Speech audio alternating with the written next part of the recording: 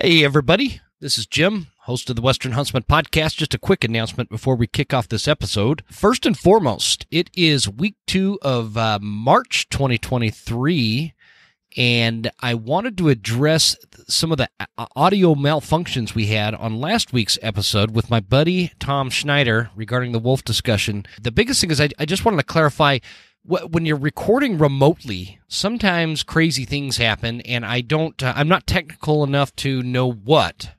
So if you listen to the entire episode, towards the end of it, it sounded like we were like talking over each other.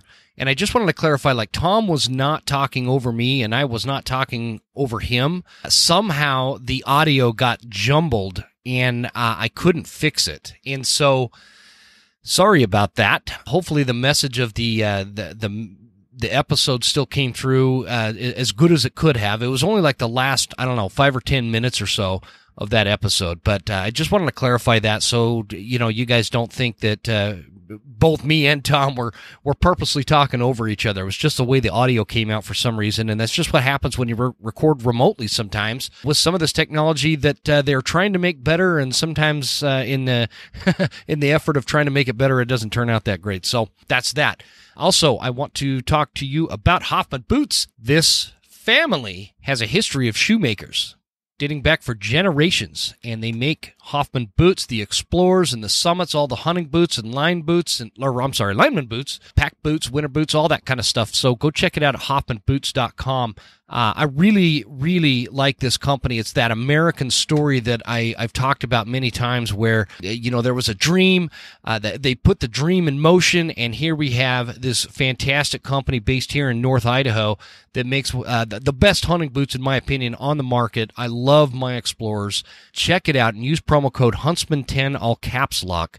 And then also, guys, go check out Eastmans.com. Eastmans is going to be the hub where you can find Tag Hub, and you can find the Mule Deer course and the magazines and a ton of hunting content. So go check that out at Eastmans.com.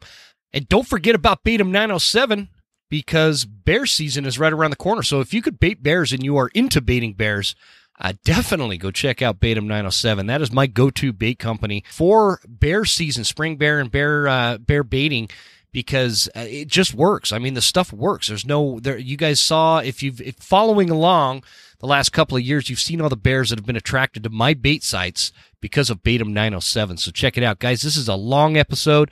Buckle up for it. There is a lot of incredible information in here, and I really hope you guys get through it, and it gets the wheels turning and makes you think about where we are at as a community of hunters, what our future looks like, all that kind of stuff. So buckle up. Here we go. There exists a threat from anti-hunting groups to politicians trying to give our land away, and we won't stand for it. Those vast western landscapes provide the space for our wildlife to thrive and a place for hunters and anglers to fuel the fire that sparks their soul. In this show, we share our love of hunting, fishing, and conservation.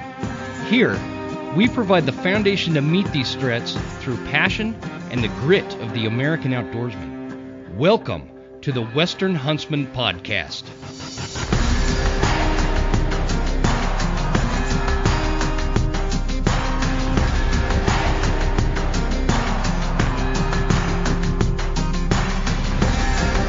You guys got the little recording tab up? All right, guys, different kind of introduction this week because we are back for our winter is hunting conservation discussions with Chris Rowe of Rowe Hunting Resources and Guy Duplantier of Western Contours right here on the line. And so before we kick this off, guys, I wanted to have, based on some of the other episodes we've released, which, just to kind of recap, we released episode number 1 back in December on my podcast. And then Chris released number 2, I believe that first week of January. Guy, you released number 3, end of January, beginning of February. I can't remember. Yeah, somewhere right in there. Yeah. And so here we are, March 3rd. I believe we're all going to release these ones or this one, number 4, on all the platforms, and just try to get it out to you guys. But just based on some of the comments, what I'm hoping we can achieve for some of you that have sent concerns or messages as to what we're talking about. First of all, nobody tells me, nobody tells Guy, nobody tells Chris what we will and won't record and put out. And actually, I shouldn't speak for you guys. That for me, nobody's going to tell me. You got it right. So. I mean, it's just not going to happen. So I appreciate your concerns, but it's just not going to happen. Number two is, when I was a kid, my grandpa used to say, never trust a man that doesn't cuss. And I've throughout my podcast career, so to speak, I've gone back and forth, and I've there's been a few times where I've said, "God damn it." And I say that all the time, and I've received a couple of messages from you guys regarding that term, and I want to explain something because it ties into how I want you to look at these episodes and how you need to think a little deeper. It is this is my perception, and this is my opinion, and this is my value. So I'm not trying to push this on you, but when I use the term "God damn it," I'm not taking the Lord's name in vain, folks. When I want you to think deeper on that. Taking the Lord's name in vain is when a terrorist straps a bomb to his chest and runs into a crowd of innocent people yelling, "Praise Allah." Or a preacher that takes advantage of young kids in the name of God. Or somebody who takes your money in the name of God. I'm not trying to get religious here. I'm trying to get you to think on a deeper level. So when I stub my toe and I say, "God damn it," that's not taking the Lord's name in vain, in my opinion. And so I appreciate the messages, but again, for me, and I'm speaking just for myself, I am who I am. I'm going to keep saying it. And I'm hoping that some of you will take what I'm saying here with a grain of salt and from the sense of thinking deeper as to what we are talking about here. Think of this stuff on a deeper level. Guys, I didn't mean to open it with such a deep topic there, but it really bothers me. Some of this stuff really bothers me. So, just real quick, guys, so that I can lighten the mood after that, I went off with that. Let's go ahead and just play a quick ad here. You guys okay with that? Sure. Play on, brother. Play on. All right, guys, we're back.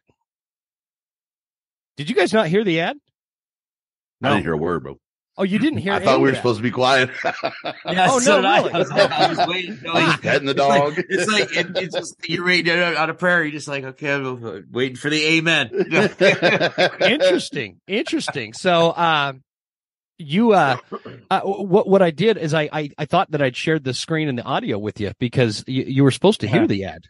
No. So you're going to have to hear it when we play it, and you're going to get a kick out of it.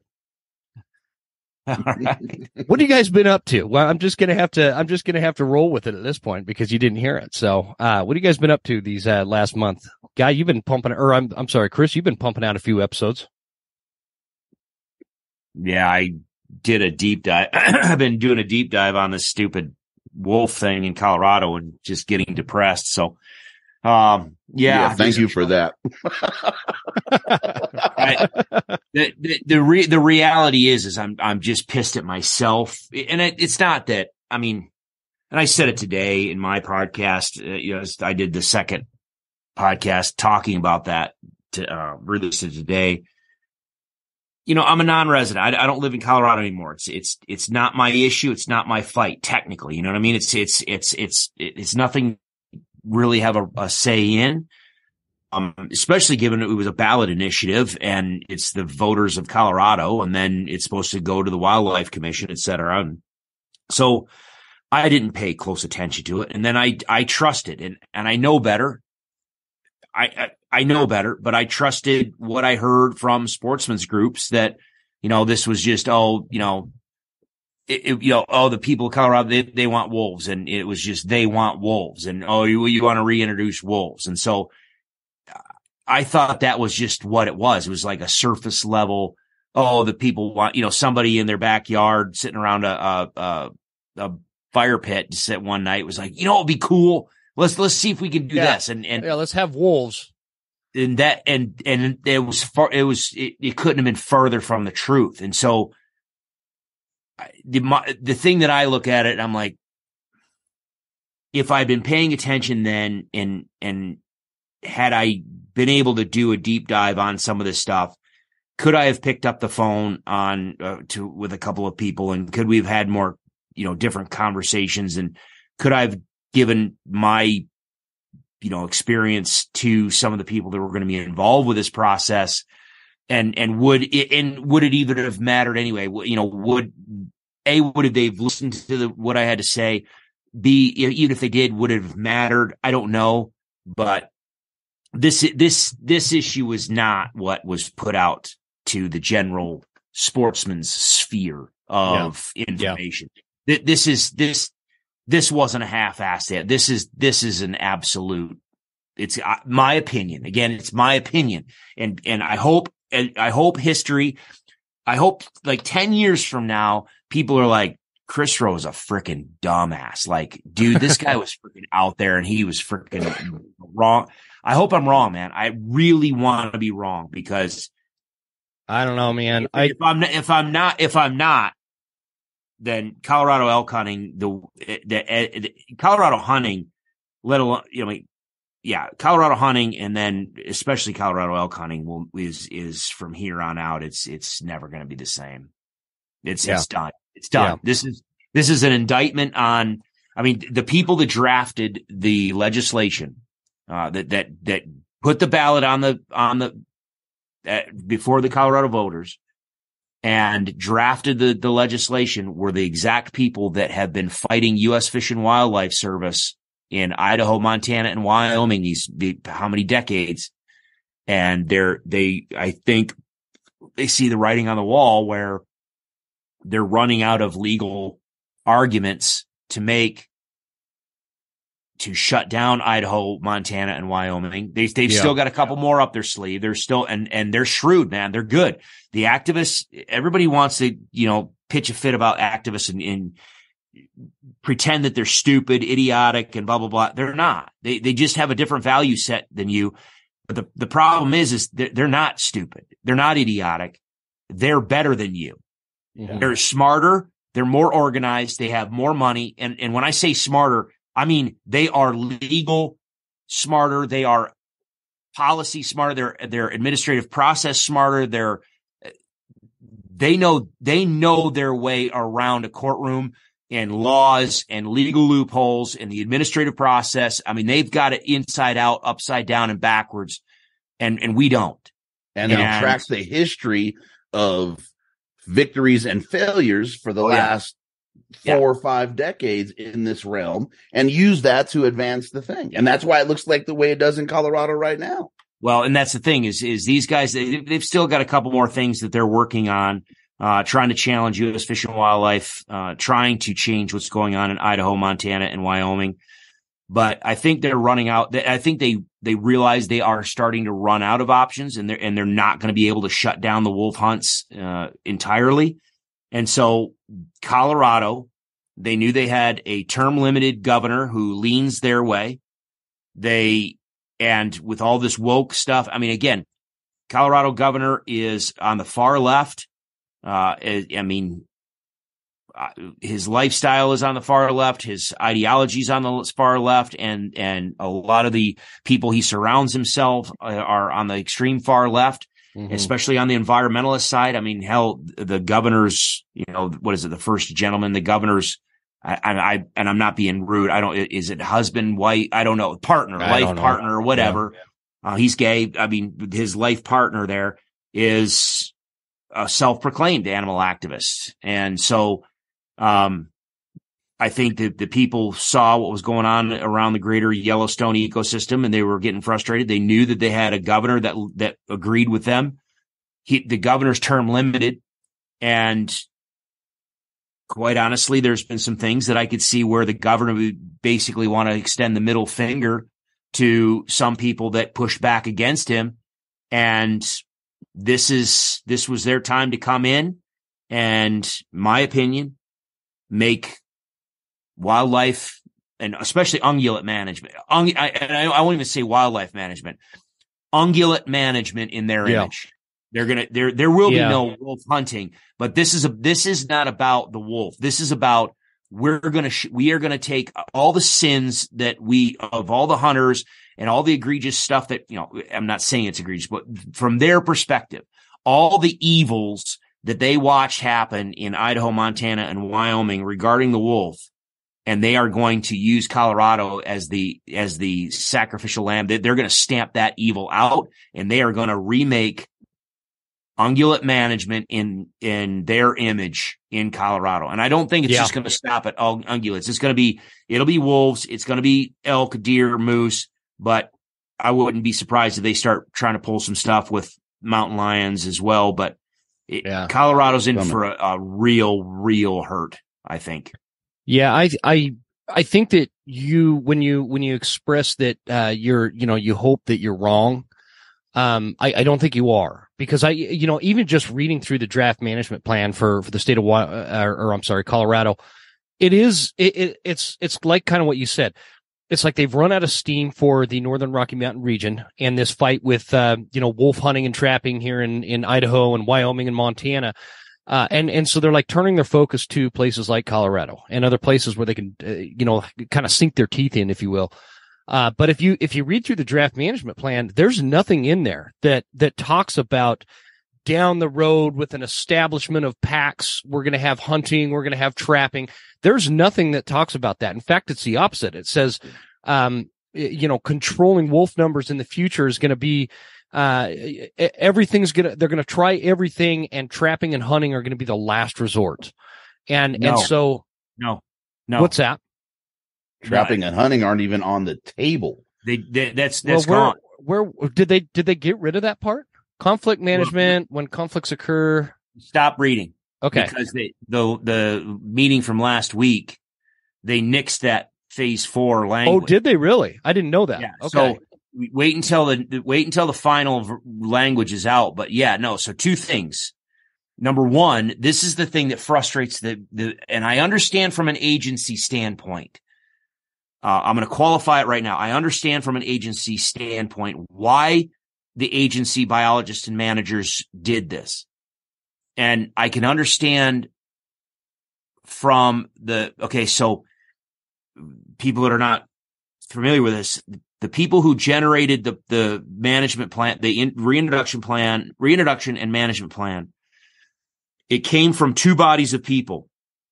It came from what they call the technical working group. Okay, the TWIG, TWG.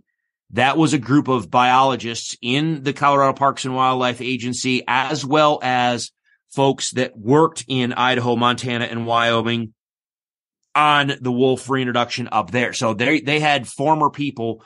These are all professional biologists that have direct experience doing some of this stuff. Yeah. That's the technical side. On the other side was the sport. I almost did it again. The stakeholder advisory group, not the sportsman's advisory group, the stakeholder advisory group. And the stakeholder advisory group was made up of hunters, outfitters, ranchers, and the biggest diehard, egregious wolf advocates that you could imagine. Because why? It's a stakeholder. So obviously the wolf advocates are the ones that put it on the ballot. So of course they're going to have a seat at the table. The sportsmen that were involved with that, they wanted to try to hang on to some semblance of the idea that there would be, managed from a hunting standpoint. We know that generally speaking, you have to manage these things, and everybody knows that with wolves, you need to manage wolves. And so in the plan, in the discussion, there was always this effort to try to say, we're going to have hunting as part of this. When the wolves in Colorado are recovered, we're going to try to have hunting. Yeah. The problem is that was a non-starter to begin with, because when the wolf advocates drafted Colorado Revised Statute 33-2-105.8, that is the statute that mandates and guides the state law that guides the progress here. Yeah. It's in statute. It's in state law that the wolf is a non-game species. So any hunting in this discussion from the Wildlife Commission is a non-starter. And it's a non-starter. Yeah. And all it did is piss off the wolf activists, because they testified last week to this. They're like, no, we know what the freaking hell we know what we wrote. We know what we wrote, and we wrote it very carefully, and we know what our intent was, and we know damn well what that line says. And that line says it's non-game. So you putting fucking hunting in here is fucking bullshit, and we're not going to allow it to happen. Well, guess what? The governor, he's stacking that wildlife commission now with a vast majority of activists, basically. Activists, I mean, animal activists, anti-hunter type people, to where, no, they were not going to Touchton and Reading and the other folks there that are, I mean, no way were they going to allow that language to even be a part of the plan. And so that got pulled out. And so I didn't know that. Yeah, I didn't know that. It happened. That happened last week. They rewrote that whole last phase 4 paragraph. Interesting. And for me, the thing that was frustrating is I was like, guys, how do you not understand, like, from the professionals, from the technical working group, from the stakeholder advisory group, the landowners that were there and the sportsmen that were there, and then especially from the agency folks. I understand your desire to want to keep hunting as an option. You already lost it. It's like, it's like going, you lost the game, and now you want to go out in preparation for your next game or the next event. You want to go back and redo, like, the game's over, but you want to go back and review the footage or something. It's like, the game. Well, I mean, the whole conversation is like that too. It's like, we could sit here, if you pull up that original plan and it shows what counties voted in favor of wolf reintroduction versus which counties didn't, it's massively out of whack with, I mean, the population centers are obviously in the green, right? The green areas. And then red right. is a rural and the rest. And those are the people that voted against it. But I love the fact that they say green, not blue, but that's exactly. I know. But that's what the breakdown is. Those are the blue counties. And the insanity of the whole thing is now we could sit here and bitch about how that went wrong and how we lost the ability to go back and prevent this vote from even taking place. But the problem with that is it's going to be a waste of time. It's here. Yes. And that whole podcast that I just put out this week with Tom Snyder talking podcast, man. That we were trying to, which I apologize, folks. I don't know what happened to the audio at the end of that, but like Tom and I all of a sudden started talking over each other, and now we weren't doing that on purpose. It was the audio got mixed up. But anyway, the premise of talking to Coloradans as to what to expect with wolf reintroduction and how it's going to affect like moose and elk and other ungulate species, and then down the road, managing them through hunting and trapping, that part of it is irrelevant. It's not going to happen. The hunting, yeah. And that's the thing that frustrated me. It was like, okay, guys, you can look just north. That, like, there was a clear path forward according to the Fish and Wildlife Service. They achieved that and immediately got slammed by lawsuits from the activists. They got through all that murder, all that bullshit. Eventually, they came out the other end to allow hunting of wolves. Immediately got challenged in court on that. Yeah, like I don't understand. Totally, I don't understand how it got missed. That it was written in statute as non-game, so a commission action cannot overturn state law. And the fact that the state attorney at the commission meeting was sitting there saying, well, we're reserving the right to review. We kind of need to review. I'm like, what is there? There's no review. What? Like, why are you even all you're doing is just fueling the fire for the activists. Yeah. You're not going to win, because even if Colorado, and I don't even think Colorado will get to the stage 3 or phase 3 they're not going to get there for many, many years. Because the activists, and again, the Wildlife Commission isn't going to let them. But if they get to phase 3 and the state is contemplating on going into phase 4, they're immediately going to get slapped with lawsuits. Yeah. So you don't even know what's going to happen as you come out of the lawsuits. And as you saw right there, I mean, Colorado, animal activists know that they can go to the ballot box and anytime they want to, and they can dip into that well. They did it with the bear issue. And that's why, Colorado lost a bunch of its options for bear hunting. They've always threatened to do it with the mountain lions. They just did it and achieved it with the wolf issue. So even if we got to phase 3, the only thing that the activists would do would go straight back to the ballot box, and they would go straight to those blue counties, those counties that you see in that plan, right? That's who runs the state of Colorado. The red areas are irrelevant. And I joked about that in my first podcast. I don't even know why Colorado politics even spends money in the rest of the state. Like, just spend money in those blue, because those two, I heard that one. Yeah. Those two areas. Yep. Those handful of counties run the entire state politics wise. So that's all you need to win. And so I'm like, I don't even know why did we stir the shit pot? And because the reason why we had so many people at that, out of state people and special interest groups testifying at that commission meeting last week that were so rabidly, it was directly in response to the sportsman dialogue, because the draft plan came out and it gave this inkling of hope that there might be something in phase 4. And that's all it was an inkling. And the sportsmen just spun up and were like, no, this is bullshit. We need to have hunting. We need to have hunting. And so all of the public comment from sportsmen are like, we need to add hunting, add hunting, add hunting.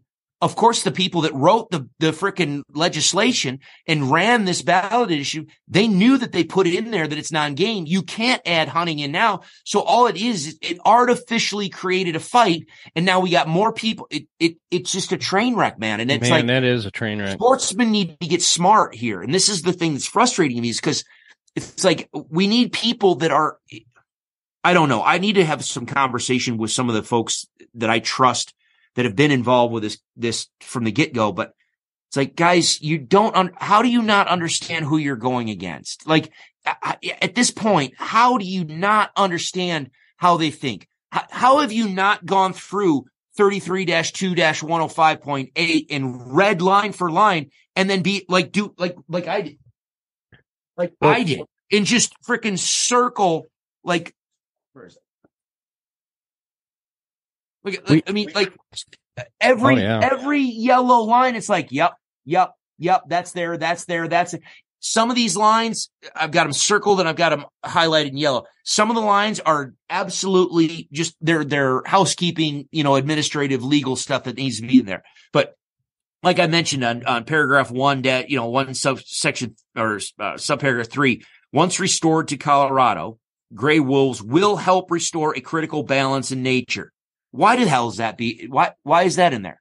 That's in there because this is the premise for having the wolves there in the first place. It's not about bringing an iconic species back on the landscape. No. It's the long game. To bring a balance to nature. What balance are we talking about? I was going to say, you mentioned that today in your podcast, which I haven't finished, but it was such a good question. What balance? What does that even mean? I mean, it means that's their long game. We talked about it 2 episodes ago. Yeah, that's the long game. It's the same protections, but their that they definition put on of balance is different than ecological balance. But it's not even a definition. It's just a play on words. So the people that really don't know are blinded to the bullshit. So what about you? Protection for mountain lions, same protection with bobcats, limiting bear seasons, taking spring seasons away. It's the same fucking shit. It's their long game. Sorry. No, you're good. We have been pathetic about stepping up as sportsmen and changing how we're fighting the game. All the fucking 3-letter blah, blah, blahs, right, have the same sad fucking song. Excuse my language. God damn it. That goes back to the comments earlier. They have the same sad song that we've been hollering for 10, 15, 20 years with no change and no advancement and no particular attention paid to the battle we're fighting and the escalation in that fucking battle. That's why we're in this fucking position. And it's pathetic. I've been sitting here trying to figure out for weeks. I read that damn wolf thing. I don't know, what was that, 3 weeks ago, Chris? And I messaged Chris and I'm like, dude, as a layman, just an average fucking dude, it's like, where do you start? But I went through 300 pages and And then I see this, I can't remember where I see it, where I see the 3-letter agencies, few of them, saying, "Oh, we're done. We're not going to be on. We're not going to deal with the commission. We give up." And they're fucking walking away. But in the meantime, they're getting funding from the sportsmen of the state and membership dollars. And these fucking organizations, when it gets hard, are deciding that they're going to fucking walk away from the fight when sportsmen of the state need them the most. Woo, okay, that's my rant. Sorry. Yeah, no, you're not wrong, guy. But I mean, we'd already, by the time that came out and by the time they walked away, we'd already been outflanked by these activists. They had their shit together. The stuff was written in there prior. But going back to the point, when the fuck are we going to step up? Absolutely. When are we going to behave in such an organized, well-funded, and well-thought-out way as these activists are? Because right now, I mean, we are getting our asses kicked. That we are getting our asses kicked, and it's because of what Chris was just talking about and what we've been talking about all winter. We focus on the wrong things, and I think we try to pass the buck and act like somebody else is going to take care of it. Who? Well, then fucking people criticize us and Chris and Aaron for having the fucking conversations. I know. Yeah, it's just on all these nasty emails I got and phone calls and text messages and DMs. Okay, why? Okay, so honestly, let's pause a second. We can Jen Psaki to the wolf thing here in a second, but what exactly? I mean, seriously, what criticisms have you been getting? Like, what have you been hearing? Because I only had one individual reach out to me and was like, "I don't know what you're talking about. Like, are you talking about like wolf, like coyote contests or something?" Like, and you had a conversation with him. That's like it. Like, but I'm hearing from like everybody around me. Well, what's going on here? What's going on there? Like, what's going? I'm like, so seriously, like, what are the issues that you're, what message, how the fucking, what angst do people have? I think that, like, if you were to ask me as a summary, if I took all the messages that I've received as a summary, is we are going against the grain of what they consider the norm. Good. Okay. That's how I summarize it. All right. That's my life. That's my whole MO, bro. That's my whole mission. That's my whole premise. Again. Yeah.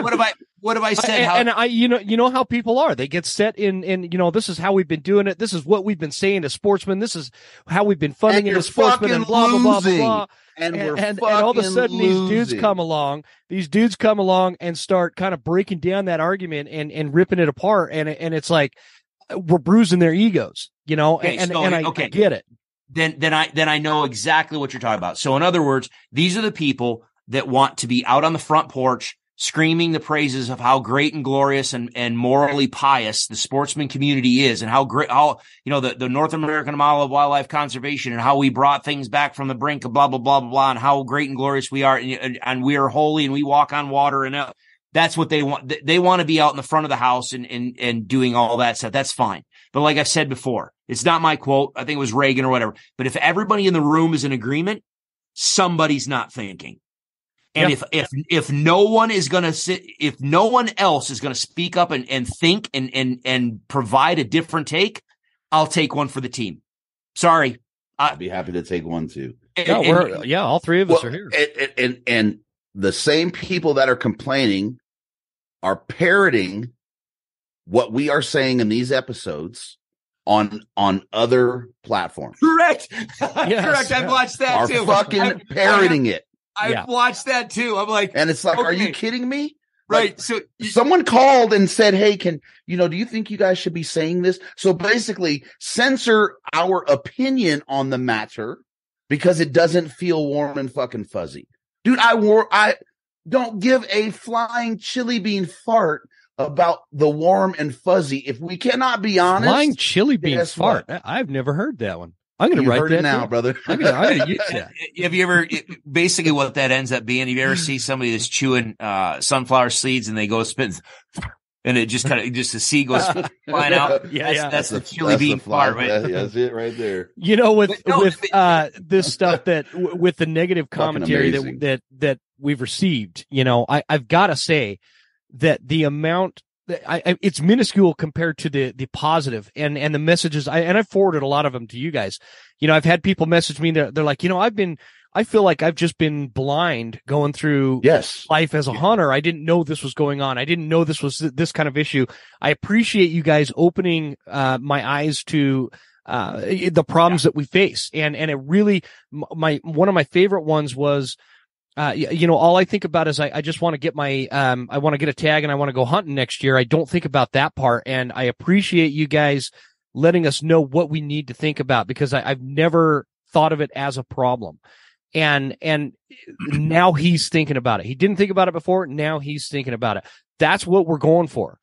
We are not sitting here on a pedestal acting like we have all the answers and we have all the knowledge as to how to solve all these problems. What we are saying, nor are we begging for agreement from everyone across and we're not, the board. and we're not begging for agreement. What we are saying is what is happening isn't working. It's not very effective. We need to come up with a new game plan as a community. And again, to quote Reagan there, Chris Rowe, I'm pretty sure he's the one that said, "If not us, then who? And if not now, then when?" We something has to be done. We are on the brink of a complete collapse in the lifestyle that we know as we know it, and we're seeing it play out, especially on these West Coast states. And so it's time. And so now it's time to start talking about solutions, because what we've been doing, folks, it ain't working. Go ahead. Sorry, Chris. No, it's perfect. The other thing too, so I agree with you wholeheartedly. Like, it's 99-1. The exact same thing that you said. The messages that I've been getting are, please, dear Lord, keep going. It's about damn time we start doing that. And then all the way to the ones you said and I get these just massive, direct messages or whatever. Mm-hmm. People are like, holy hell, I never even thought about this. And I didn't think about that. And now you got me thinking here. And it's like I don't care, and there are some people that are like, well, quit bitching and just, tell us what to do. What are the solutions? Guys, I might make some suggestions, but the reality is I might not, I probably don't. And I'm confident that I do not have all the answers, but I want to, if nothing else, with us three, with Aaron, me on my, whatever, if nothing else, I just want to cause somebody to think, because maybe if you're thinking, you're the one who actually comes up with the idea. If you had never been pushed into a direction to actually think outside of your comfort zone and what you've been accustomed to, you may have never stumbled on it. But the number of eureka moments that the average Joe Schmedley has had over history that has made a incredible mark on civilization subsequent to that eureka moment, that light bulb going off, going, oh, holy shit, wait a minute. That's the point. So I'm not saying I'm going to have none of us are saying we have the answers. I can provide suggestions, at least for some of my opinions, but I'm hoping that somebody, as they're thinking through these things, maybe you have a different connection. Maybe you have a different life experience that maybe you're going to be able to pull from some things. And maybe through the combination of 3, 4, 5 different conversations by 5 different people, all of a sudden a solution manifests itself and you're like, oh shit, this is exactly what we need to be doing. Yeah, so that's what we've been saying all along. Right. And the other thing too is, and this is where I will throw a bone to this floored me. Jim, how old are you again? 42. You had to think about that? I did, man. Guy, how are you? How old are you? 48. Okay. So all right. How old are you, Chris? 51.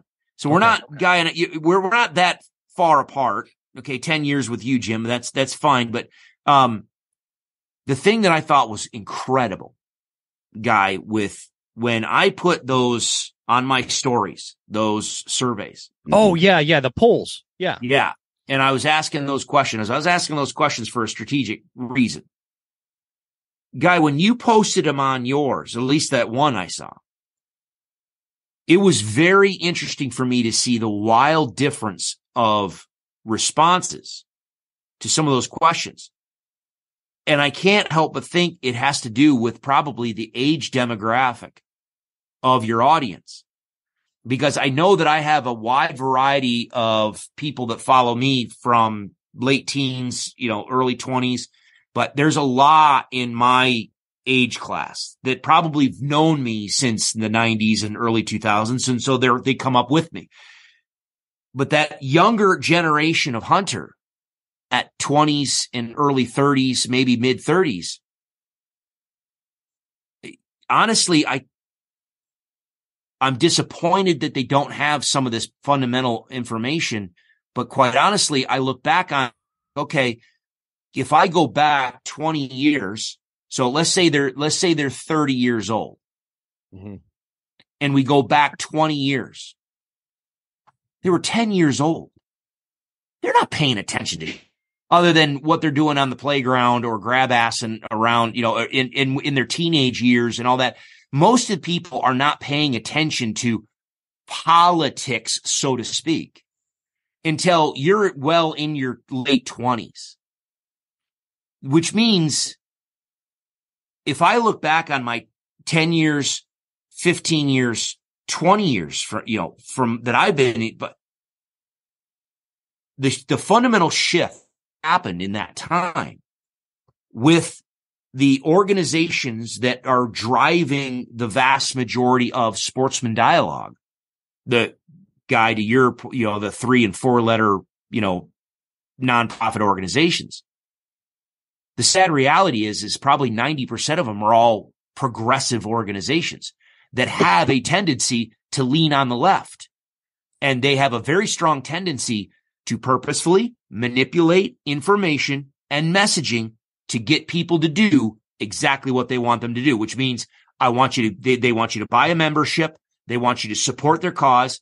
They give you this big flowery ooh-ah statement that sounds freaking righteous and holy and awesome. We're going to sing Kumbaya and chant around the pedestal, the totem of the North American model of wildlife conservation. Meanwhile, send us your money and we'll go to Washington on your behalf. We'll talk to the Fish and Wildlife on your behalf. We'll talk to Forest Service on your behalf. We'll talk to BLM on your behalf. We'll talk to legislators on your behalf. And then you never pay attention to what they actually do when they go tripping off to Washington. Yeah, nobody. And so it makes sense why so many people, I think in Guy, yours, I think it was 75% of your listenership thought that sportsman's dollars pay for Forest Service. I just sat there and I did this. I just held my face with my jaw agape and I was like, oh shit. Mm-hmm. We've got way more work than I thought we did. Like people were wondering why I was frustrated and angry. And Guy, you and I did that one in September and I was not in a good place because there were so many of these things hitting me. And I'm whether it's here in Kansas and in Colorado and everything else. And I was like, what? I didn't appreciate the actual level of knowledge gap on truth of what our community is and its history and the reality surrounding it. No wonder we are where we are now, because in my opinion, there has been a just grotesque lack of honest leadership. Do you still have that poll question, Chris? That the one that you're talking about, just so the audience knows what exactly you're talking about. I think that's important. That was a really good poll. I think that's the one that I thought I had copied and pasted and tried to put on my page, and for some reason it didn't go. I did the other one. Right. Yes, so I asked. Oh, sorry. Go ahead, Chris. Oh no. So I asked a couple of them. So one, let's see. The one regarding where the money from tag fees goes. Like, does it pay for with regards to the North American model of wildlife conservation? Sportsman's dollars pay for which of the following? A, state wildlife and natural resource agencies. B, fed land and wildlife agencies. Both A and B. And D, unfortunately, I don't know. Fed land, guys, meaning U.S. Forest Service, BLM, those kind of lands. Yes. Right. So we had, in order, A was 16%, B was 5%, C, both A and B 71%, hence 71. the number Chris was talking about, and then 8% claim that they were uninformed. Which I will shake their hand. Yes. Yeah. For saying, I don't know. Here's an interesting thing. So when I started the podcast, I think for 2 years, at the end of every single episode, I had a conservation quick, and I would ask people, what is conservation? What does conservation mean to you? Right. And I did that, man.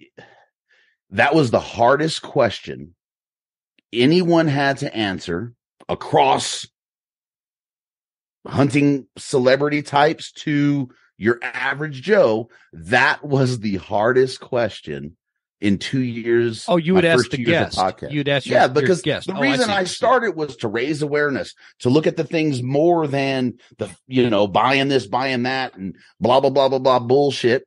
What is hunting? Human hunting is human, whatever that fucking one thing is. But that was the most challenging question to call it 98% of the folks that I was interviewing. And it got to a point where I would literally, when I went in to clean up the episode for publish, I would have to edit 30 seconds down, 20 seconds. I'd say, hey, take your time. If it takes you 2 minutes to figure it out, that's fine. And we would sit there and I'd have these gaps in my wave files that I would have to reel back in. And I knew it then, but that's awesome. It was purposeful for me. And then it got to the point where people were like, I've heard it, man. I don't know. I don't even know what to say. So case in point, here we are. Dude, man, and when did you start your podcast? How many years ago? 4 years? No, this is my 5th year. Yeah. So I'm in my 5th year now. Here we are. Yeah. And on my audience, that question, I think it was 56% of said that it was for both wildlife agencies and federal land agencies. Just so anybody that's listening and did not listen to my podcast, no, that's incorrect. Sportsman's Dollars goes to pay for those state wildlife agencies. The federal land agencies are paid for through Congress. So Aaron, that was part of that podcast that Aaron and I did. And that was why I pissed a whole bunch of people off when I talk about public, Western public land, hunters being welfare babies. Yeah, welfare babies. I love that one. Did people get pissed? Did you get a bunch of dirty messages on that one? I don't like Aaron, Aaron got a bunch, like people don't. And I don't, I'm not complaining about that. It might be Chris. Like I would not want to debate you. I wouldn't want to debate you. I don't. Hamster spins your wheel a lot faster than the hamster spins my wheel. You know what I mean? And so that could be why, dude. But I've been doing it for the past 30 years, man. I know. And that's what I wanted to bring up that was interesting about that episode that you brought out today. Like, I didn't know some of that stuff that you were talking about.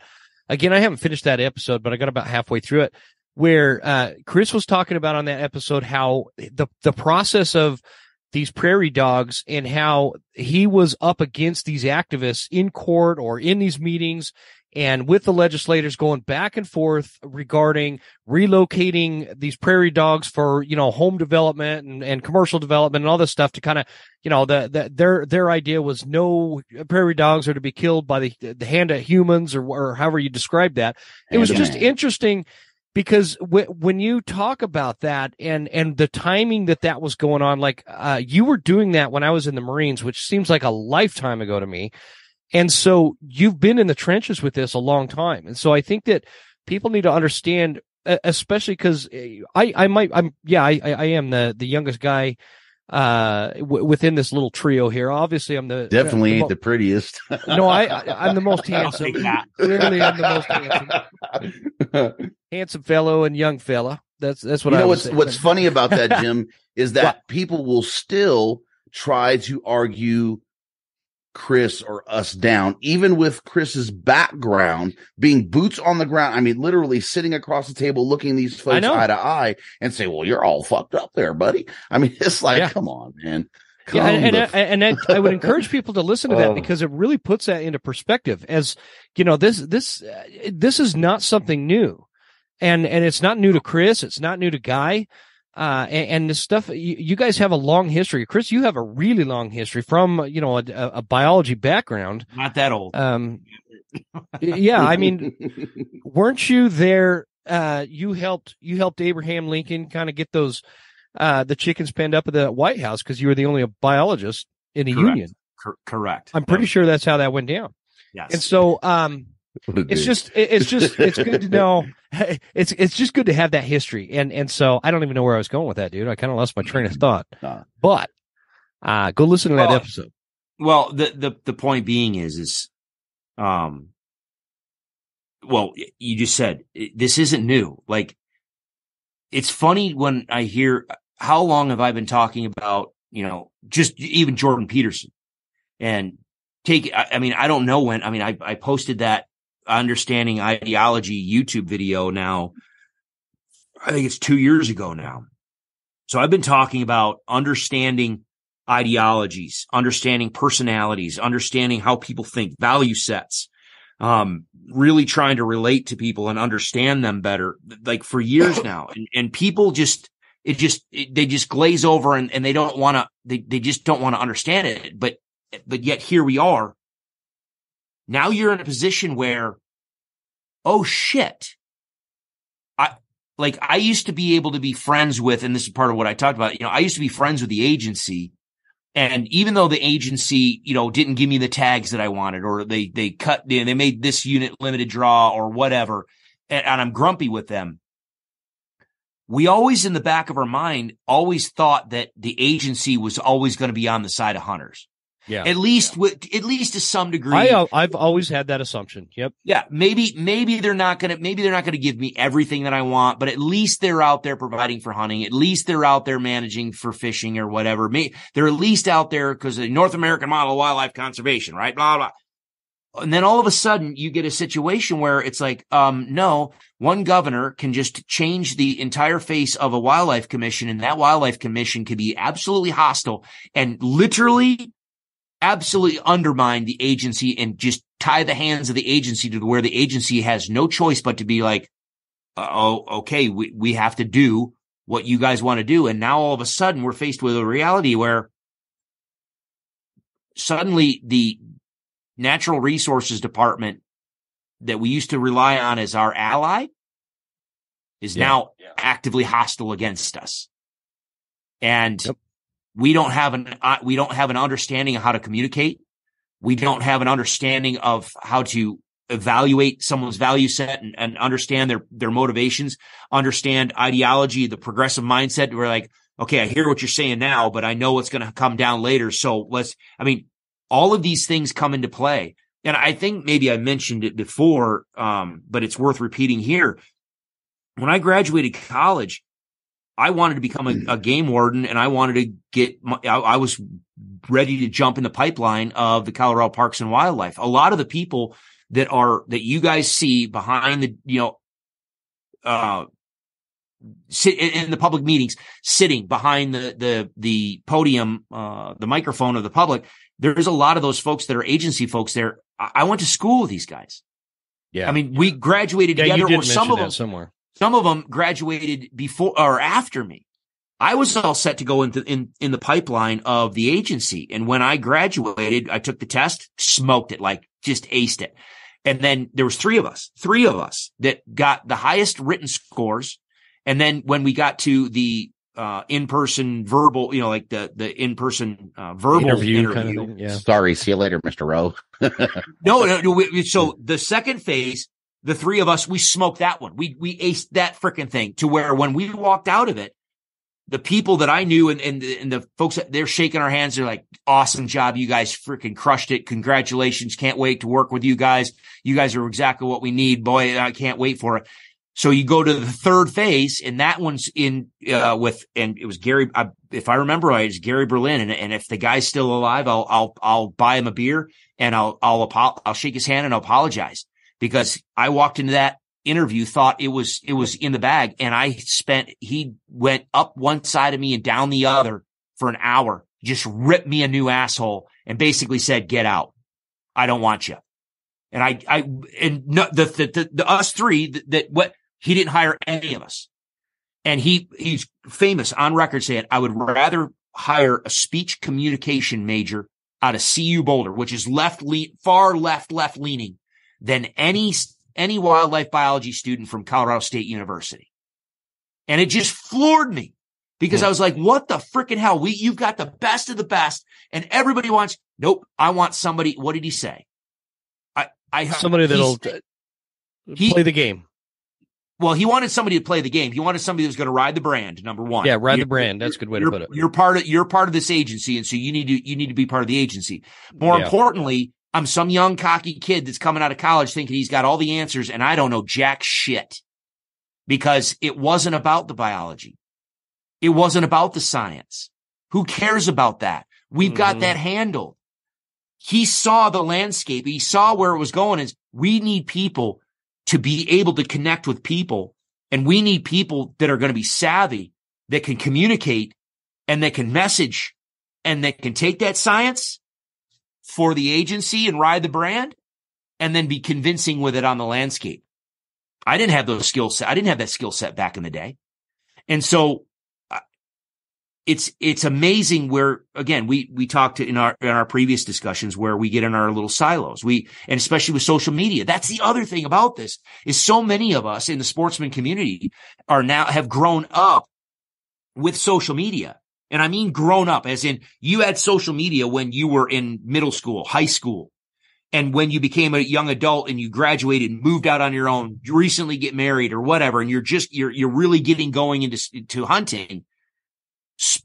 Social media was a fundamental part of who you were right off the get-go. So again, we talked about you get to cherry pick the community and the friends that you associate with, and you just get yourself in these little echo chambers and these positive feedback loops to where you're not out there challenging yourself. It's not because you're avoiding it per se, but you're just living your life and having fun.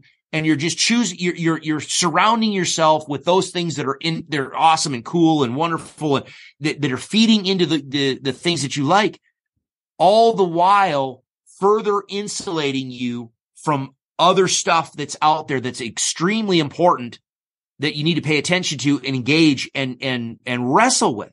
And so as I know that I've been critical about it in the past, I guess the poll, to bring it back to the poll, I did it because I was just wanting to get some information for a discussion on a podcast. But when I started seeing the results come back, it really made me take a step. And especially, Guy, when you posted and it was 71%, I'm like, oh shit. Well, and that what you're talking about there kind of leads into what I really want to talk about tonight, Chris, is so we've got 71% of the people that responded that are under the impression that, you buy a deer tag and part of that money goes to help the public land that you hunt, U.S. Forest Service land, the BLM land. And it's just not the case. And there's a lot of things to wrap into this. And I did talk about this on last week's episode where, recently I went to an Idaho Fish and Game season setting meeting, right? And it was just a comment period kind of meeting. And again, I live in an area where this was being held. There's roughly 20,000 hunters that live. It's a big area, a big part of Idaho. And there's roughly 20,000 hunters in this area. There were like 8 people at this meeting. 8 freaking people. And then you compound that with things like this poll that you're talking about where people just don't know exactly, they're like, well, hunting is conservation. Well, how?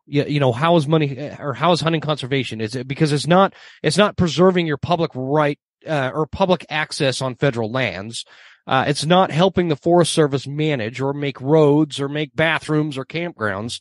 None of that. And I think that my frustration is similar to yours. It's not that people don't know this stuff. It's more about people that don't know this stuff think that they do, and they voice their opinions and they get really hostile with everybody else. And it doesn't matter if it's regarding hunting or, you guys, I don't know if you know this about me. I'm a big time Civil War nerd. And so I'm in some of these Civil War, Facebook groups.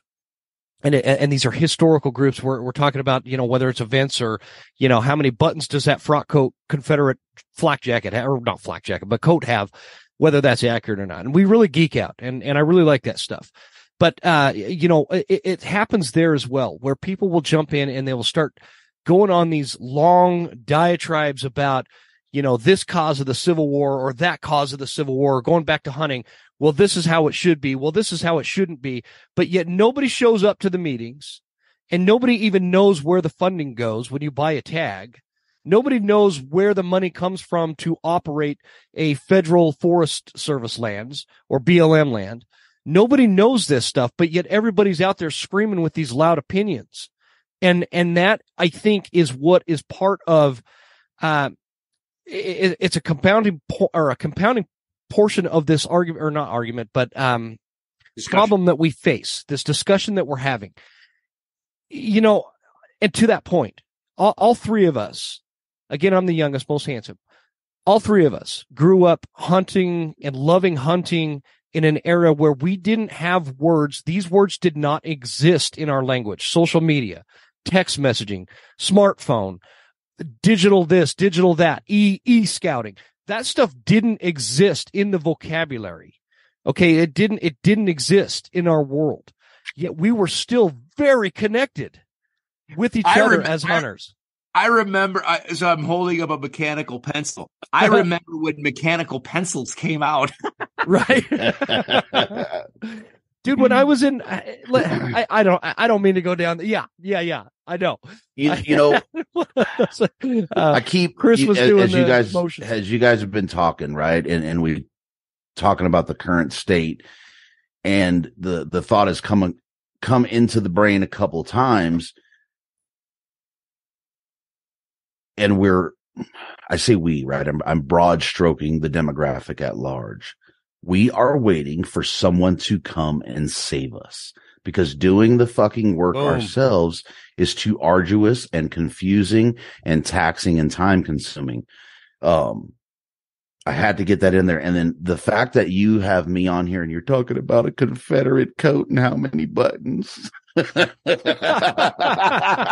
I mean, you wouldn't believe how many people think it has this many buttons when really it was that many buttons. But no. Yeah, I really think it comes down to, we're waiting for someone to run in with a fucking cape on and some, red and white tidy whities and whatnot and some leotards and come and save the day. And we don't have to do anything but sit back and worry about, as Chris in his episode, FOC, what bow we're shooting and what tags we're going to put in for. Mm-hmm. We're waiting for someone to come save our asses, and it's not going to happen. And then there's this aspect of, and I've said it before, I think I've said it in one of our episodes. I used to think that, me being a side and honestly admitting it, a sideline activist was to preserve our way of life for the future. And then a couple years back, I'm like, hey, I said it on podcast. Holy shit. Like, I got to do this for our opportunity. And it's just escalated. That has gone up so fast where I'm like, oh, it's a panic now. It's a panic. Like, what are we going to do? And people are still sitting back thinking that, oh, I'm fine. I'm going to, we'll be okay. This is a slow moving train into the station. And it's fucking not. It's a rocket ship. Can I ask you guys something? Oh, sorry. You were going to say something, Chris. Sorry. Nope. Go ahead. This whole, when we're talking about ideologies and we're talking about, you've got your progressive ideology, and that could be, based in the left or the right. You've got, restrained and unrestrained, and through this ideology. Constrained. What's that? Constrained. Okay. What did I say? Restrained. No, good. I mean, that's a solid Thomas Sowell reference, brother. It's constrained or, constrained mindset or unconstrained. That book, man, Thomas Sowell. I told you, man, dude, that my brain, I have to just stop, and my brain has to catch its breath after reading like a half a chapter of that thing. I am still not finished. I have to put it down and process it, reread the chapter I just read, process it again, and then walk away for like 2 days Like that book is intense. Anyway, I don't mean to go off. You got to keep your dictionary nearby. Keep going. Oh, totally. I have to keep my phone. I look up what does this mean? What does that mean? Yeah, crazy. And so, but what I'm getting back to is when you start kind of digging into that kind of stuff, and you start learning about different ideologies and how different people have different ideologies and how that leads them to acting or behaving certain ways. We have come to this place in America and throughout most of the developed world where, and you guys, I don't want you to roll your eyes when I say it, but we've got this woke culture, and because I talk about this stuff a lot. We've got this woke culture, and this kind of comes out of the ideological left, where there is, and what drives me crazy with it too is I almost feel bad for them. Because they have to live, in order to be in the circle, you have to think in this box, and there is no thinking outside of the box. You know, the leadership on the left determines what you can say, what you can't say, what you can do, how you can behave, all these things, and you have to live within those restrictions, or you're not in the club because you'll get canceled. And what kind of way, first of all, to those leftists out there, what kind of way is that to live your life? What kind of way is that to live your life? Or you could be free like the rest of us. Okay, that part aside. The question I wanted to ask you guys is, with this, like the wokeness movement and this woke culture and this gender ideology and this, race stuff and all these things that are kind of dominating the current cultural aspects of America and the news, and even into like pop culture and TV shows and everything else. I've noticed in the last, few months that there is a growing pushback to this, and it's getting more and more powerful, and people are getting more and more aggressive with their level of being sick and tired of hearing about woke culture and all the things that comes with it, right? First of all, do you guys agree with that assessment or disagree with the growing amount of pushback against the woke culture? I partially. Okay. Right. I think I'm going to pull some shit out of Chris's book as best I can, because he's led me down this path of thought. Mm-hmm. So the progressive left. Did you say path? Hold on. Did you say path of thought or path of fuck? Both. Path of fuck. Thanks, Chris. I didn't know which. I was like, wait, I don't know what I heard here. The progressive left they're geniuses with nomenclature. So when we hear all these terms, woke culture, blah, blah, blah, we ignore it for so long. Now we're tired of it, and this shit has a grip across our country. Sorry, I'm eating Swedish fish because I didn't eat dinner, and I woke up before this. So, this shit has a grip across our country that we don't even know what to do. And then most people will ignore that nomenclature just because it's stupid bullshit that we don't want to bother with. Okay. What about you, Chris? People saying, "Oh, go ahead." Sorry. Go ahead. Sorry. I do hear people saying, screw this. But is it too little, too late? I don't think so. I think in a lot of respects it is, man. I kind of lean. I hear where you're coming from, Jim, and I understand it. I kind of lean more toward Guy, but there are more and more. Okay, so the problem is the farther it's you'll hear people talk about the concept of the Overton window that boxes around what is generally acceptable. You've got left and right bounds where, your activity in the society is kind of bound between two limits. You can't do things too egregious one way. You can't do things too egregious another way. And the progressives in the woke culture, whatever, they're always going to kind of just keep pushing it. The left side of the spectrum does a phenomenal job of just incrementally moving the Overton window, that the limits of what is acceptable and what's not acceptable progressively to the left. The thing is individual ideologies are across that entire spectrum. And so I think what you're seeing, Jim, is the farther that window keeps getting pushed to the left, you have a larger body of people where that window has left them. So now you have more people that are like, this is getting freaking stupid. And the people that it left them a long time ago, now where that it's way the freaking hell out in left field. You know what I mean? Like, you guys are batshit crazy. Like all this, like the Furbies and some of the, other stuff that's out there. You're like, okay, you've got a mental disorder. And at this point, we're just acquiescing to your mental disorder. And we've got to create public policy for your mental disorder. Okay. So I think part of the reason why you're seeing more and more pushback is because they keep pushing it farther and farther into the egregious, which then translates into more and more of society starts to have to feel the effect of it. It's one thing where, and this is the thing with the sportsman stuff. It's one thing if Washington, I'll own it. I don't give a shit about what's going on with Washington spring bear hunting. I'll never go spring bear hunt in Washington. Like, I don't have a value for spring bear hunting, period.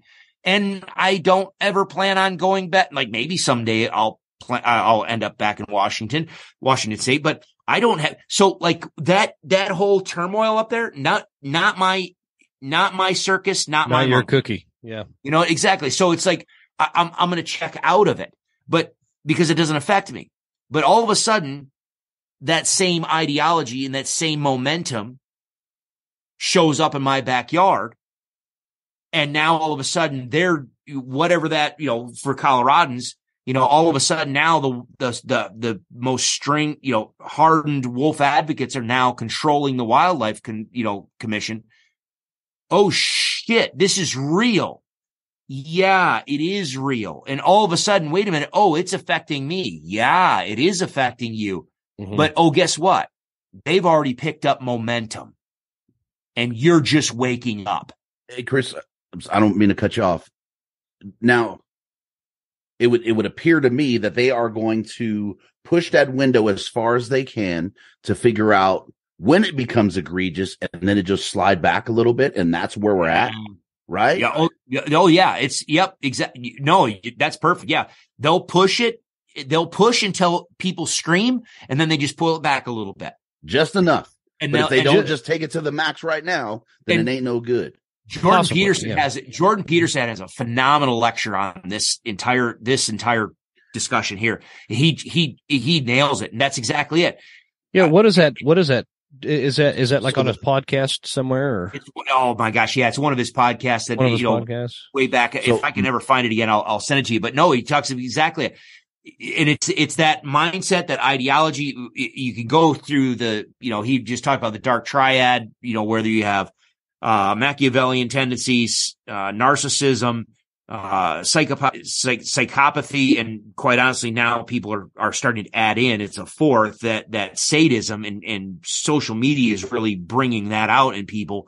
But when you're dealing with those Machiavellian type people, those people that are the progressive ideology where it's manipulative, absolutely. I'll manipulate you. I'll push you until you scream, and then I'll just back it off. I'll pull the paint off to where you settle in. Okay. All right, fine. Just leave me alone for a little. Okay. We'll just leave you alone for a little bit. And then you get comfortable in that new reality. And then as you're getting comfortable, we'll just start to push again, and you'll move and you'll move and you'll move. And then at some point you're like, okay, that's enough. Okay. Nope. I'll stop pushing. Yep.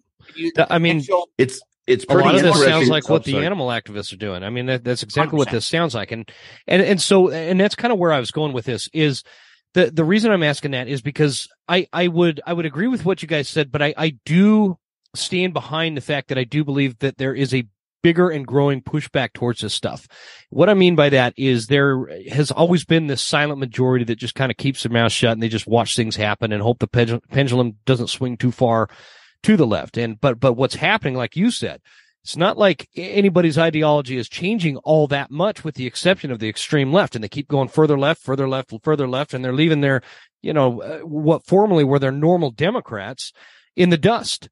And so what I'm saying is the silent majority is now starting to speak up. And one of the big things. I disagree. Look at the voting turnout Oh, I'm not. Yeah, but your voting turnout is a different thing. But it goes to the point. Okay, so if you are going to express discord about something, but you take no action, you're as guilty as the motherfuckers on the other side. Oh, I agree with that. If we're gonna say people are waking up and they're ready, then why the fuck, if we're gonna just put this in political party for voting purposes, did only 37% of Republicans show up?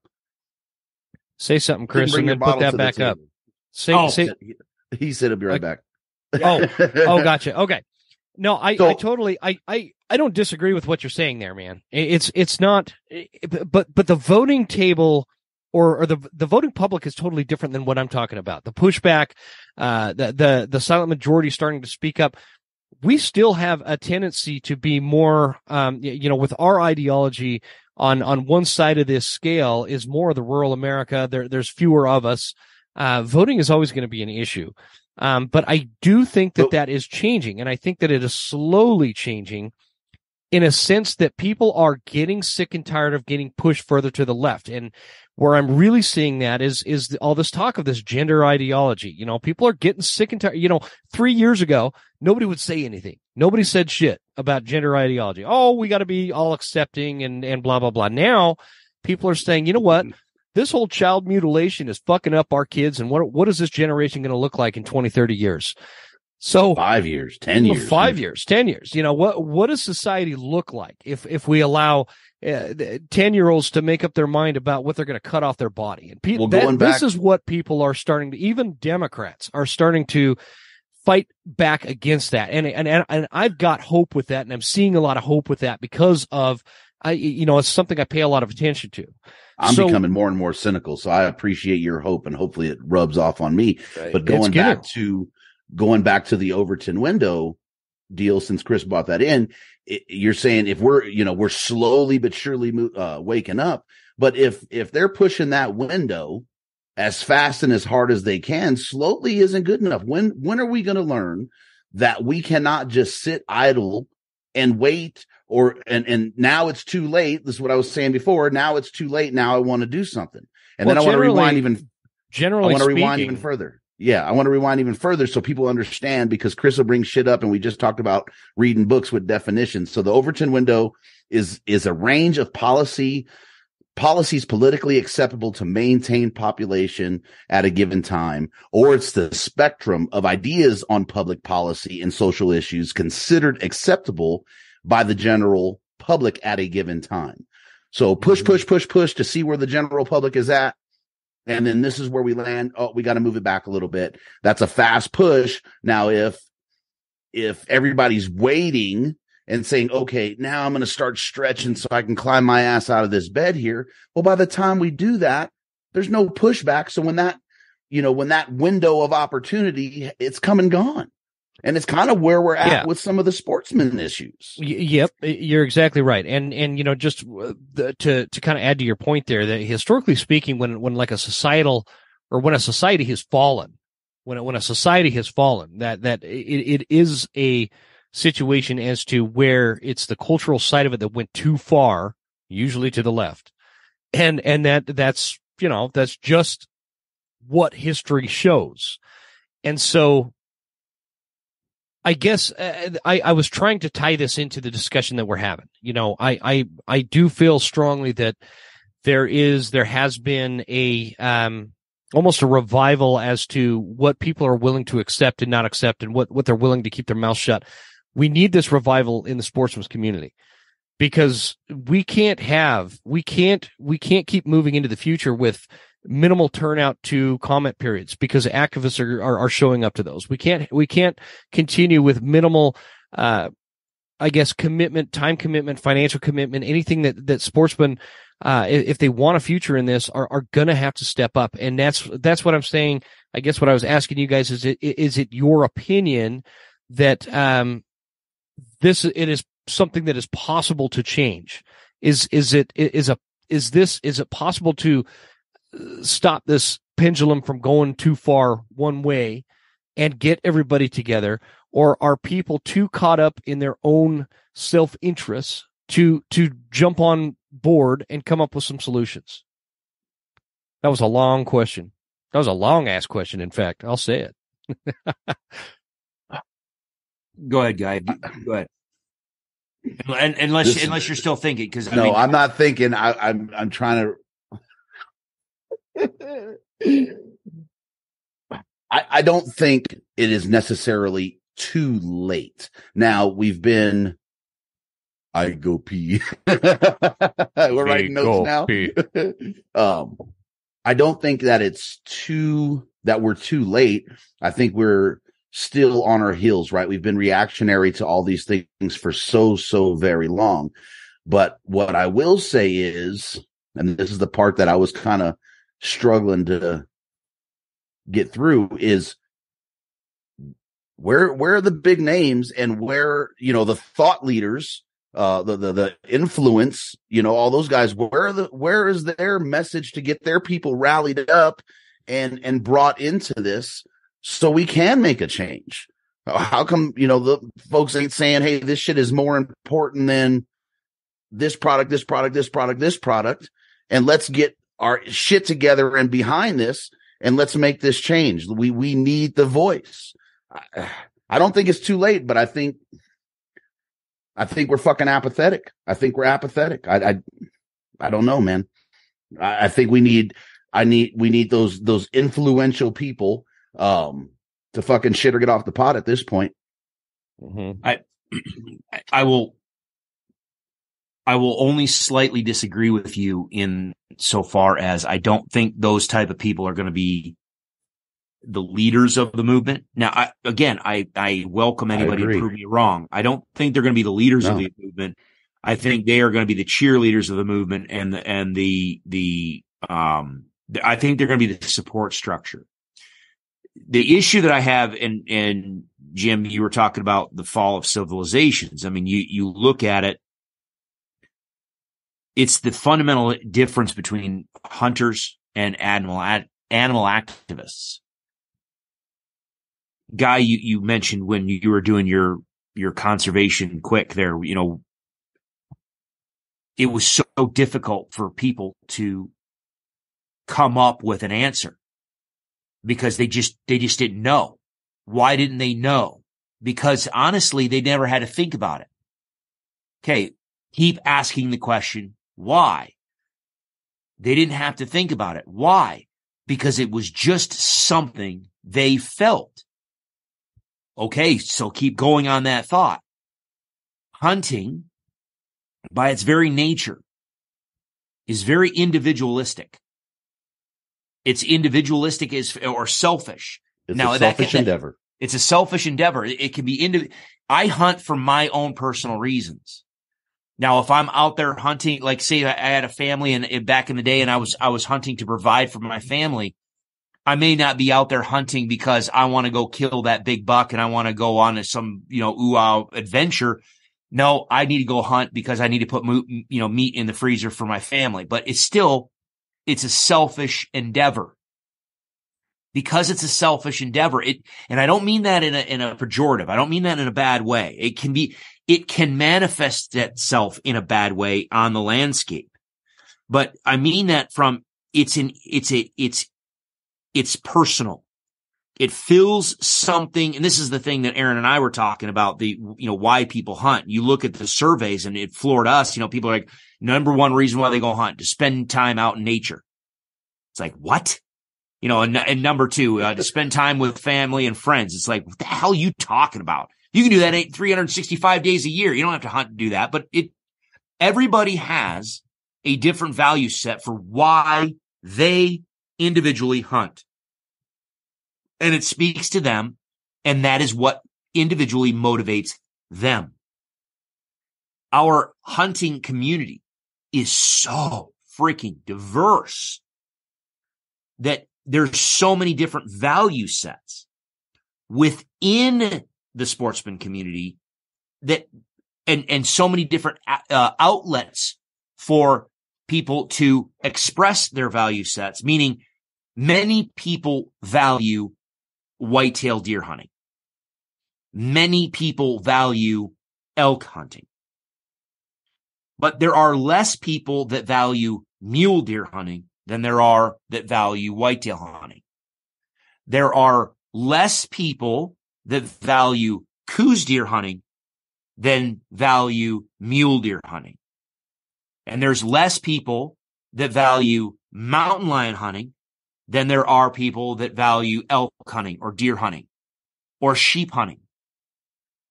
So all these different things that we can hunt and things that we can pursue and things that we can do, each one speaks to people individually. Like I said, I don't particularly have a value for spring bear hunting.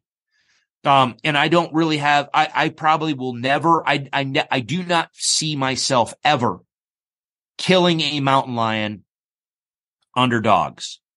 I never. Now, I love running my lab. I love going pheasant hunting with my lab. And I grew up coon hunting with my uncle.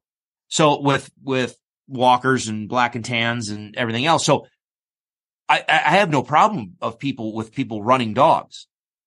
And I have no problem with people hunting with dogs. I hunt dogs. I hunt pheasants and quail with my dog. I just don't have a value for mountain lion hunting.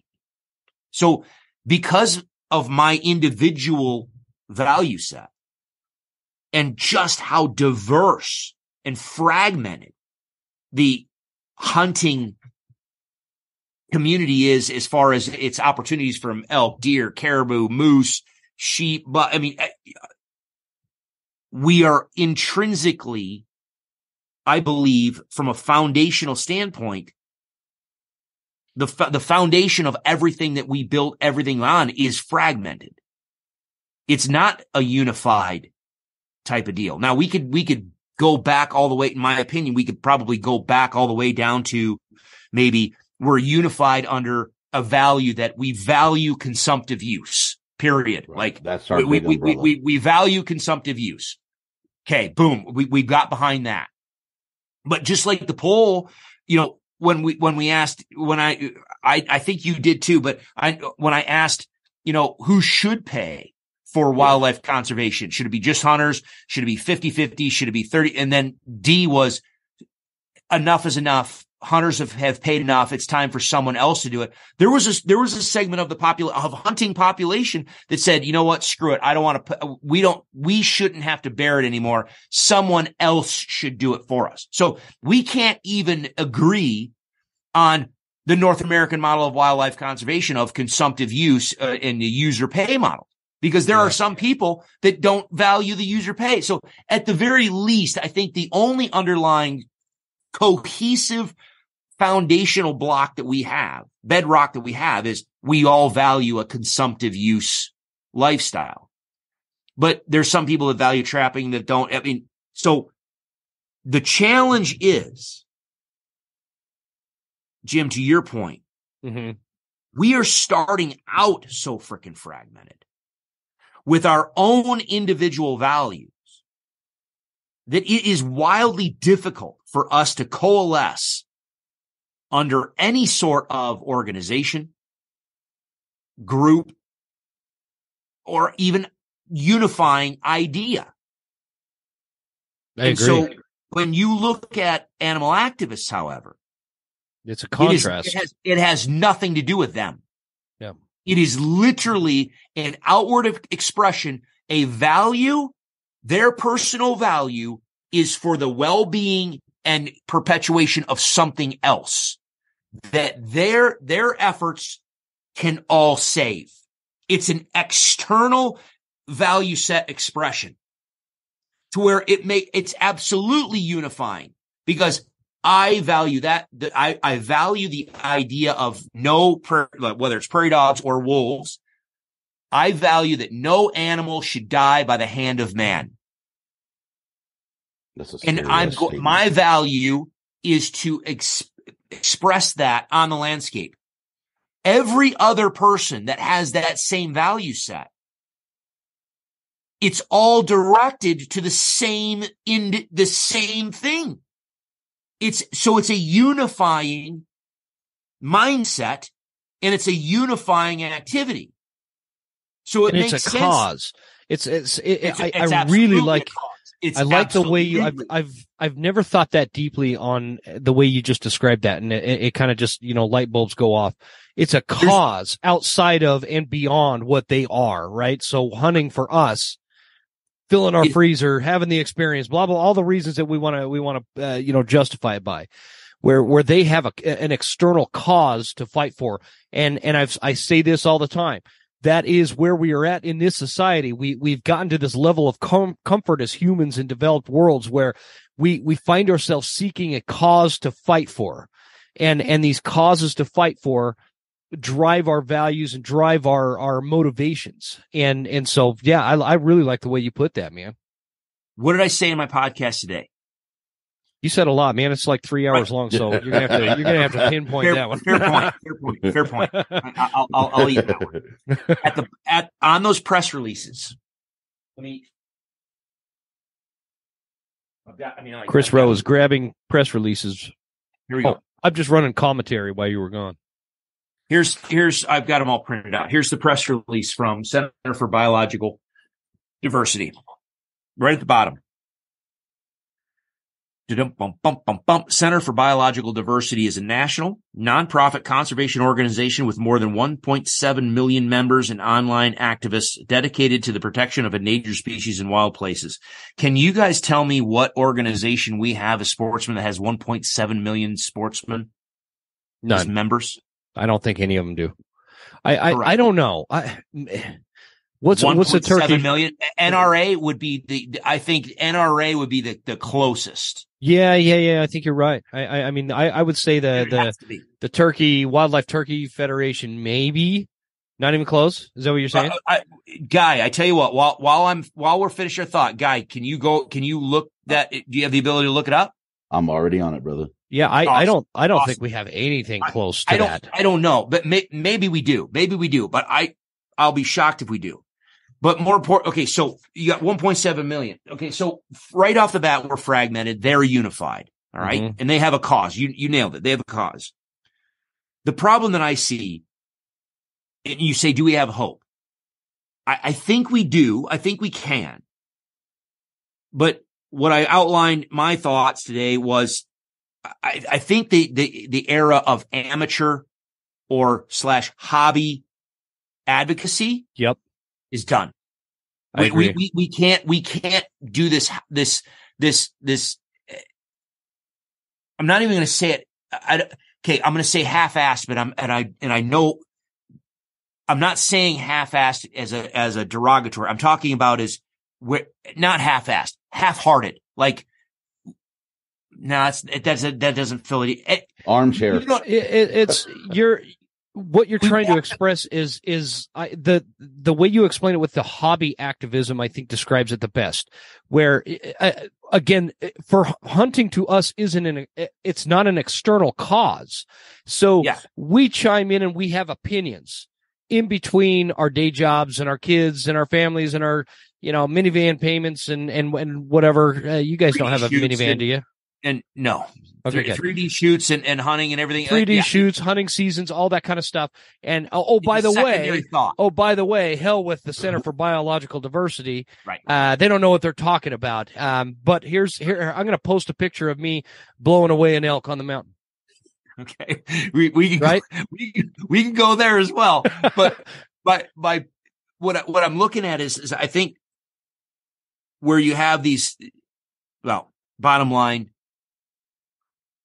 The only way that I think sportsmen are going to survive is we start doing what the activists do. And I don't mean playing. Well, no, I'm sorry. I won't even go there because the activists play within the rules. They just know the rules better than we do. And they win and they beat us at the game. I agree with what you said there, though. We need to start playing the same game that the activists are playing. We need to hire attorneys. We need to hire attorneys. Yep. There's no reason why at this point in the stage, like Colorado lost spring bear hunting and bear hunting over bait and bear hunting with hounds in the 90s because of a ballot initiative. how in the hell does Colorado, and every few years, Colorado has been threatened. Sportsmen of Colorado has been threatened with the idea of a ballot initiative for banning mountain lions or bobcat hunting or banning this or banning. How the hell do the sportsmen of Colorado not have a unified organization that has a powerful attorney on retainer that is ready to go to just crush every fucking thing that comes out the gate? It's beyond me at this point. But I'm sorry. I agree. And what? Same thing with Washington. Same thing with Washington State. You know the politics of your fucking, I'm sorry, your freaking state. Like, what are you doing? Like, how do you not have some freaking heavy hitting attorneys on fucking retainer to help navigate you through the little tiny threads that you could pull on in the administrative law, the tiny little loopholes that you can exploit, just like the activists do? How is California, like some of these progressive states or left-leaning states that have been chronically plagued by these activities and these onslaughts from the animal, how the fuck, excuse my language, how the fuck are you not more organized? I don't understand it. I don't either. And what, Chris, do you think that goes to the fragmentation? That goes right back to the fragmentation. Yeah. But at some point, but again, Guy, what would I say? We value, and maybe it's one of those things where you're standing on the railroad track and you're looking 100 miles down and all you see is this tiny little pin light in the distance, and someone's saying, "Hey, there's a train coming," and you're like, "I don't see a train."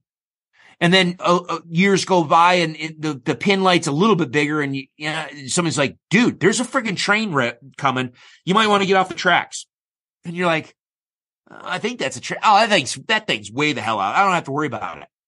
At some point, the train is right in front of your nose, and it's going 200 miles an hour. Mm-hmm. So at some point, you've got to see that these things are coming. So, Guy, to what we were talking just a minute ago about the foundation, we are so fragmented that it's going to be difficult for sportsmen to rally around one another unless it is at the base fundamental core level of we value a consumptive lifestyle. And you better fucking fight on that. Like, rally around that. Like, I want to save hunting and I want to save my ability to hunt as much as I want to. Like, those are, see, this is the thing, just like the ballot or the 33-105.8. Once the wolves are established, they're going to do this. It's not about, it's like two parts. It's like, we're going to establish wolves and then they're going to do this. I value the consumptive lifestyle and I want to be able to hunt as much as I want to, as wherever I want to, with as many species as I want to. Yeah. We've got to rally at least around that because, I made this point as well to a couple people these past couple weeks or this past week. Do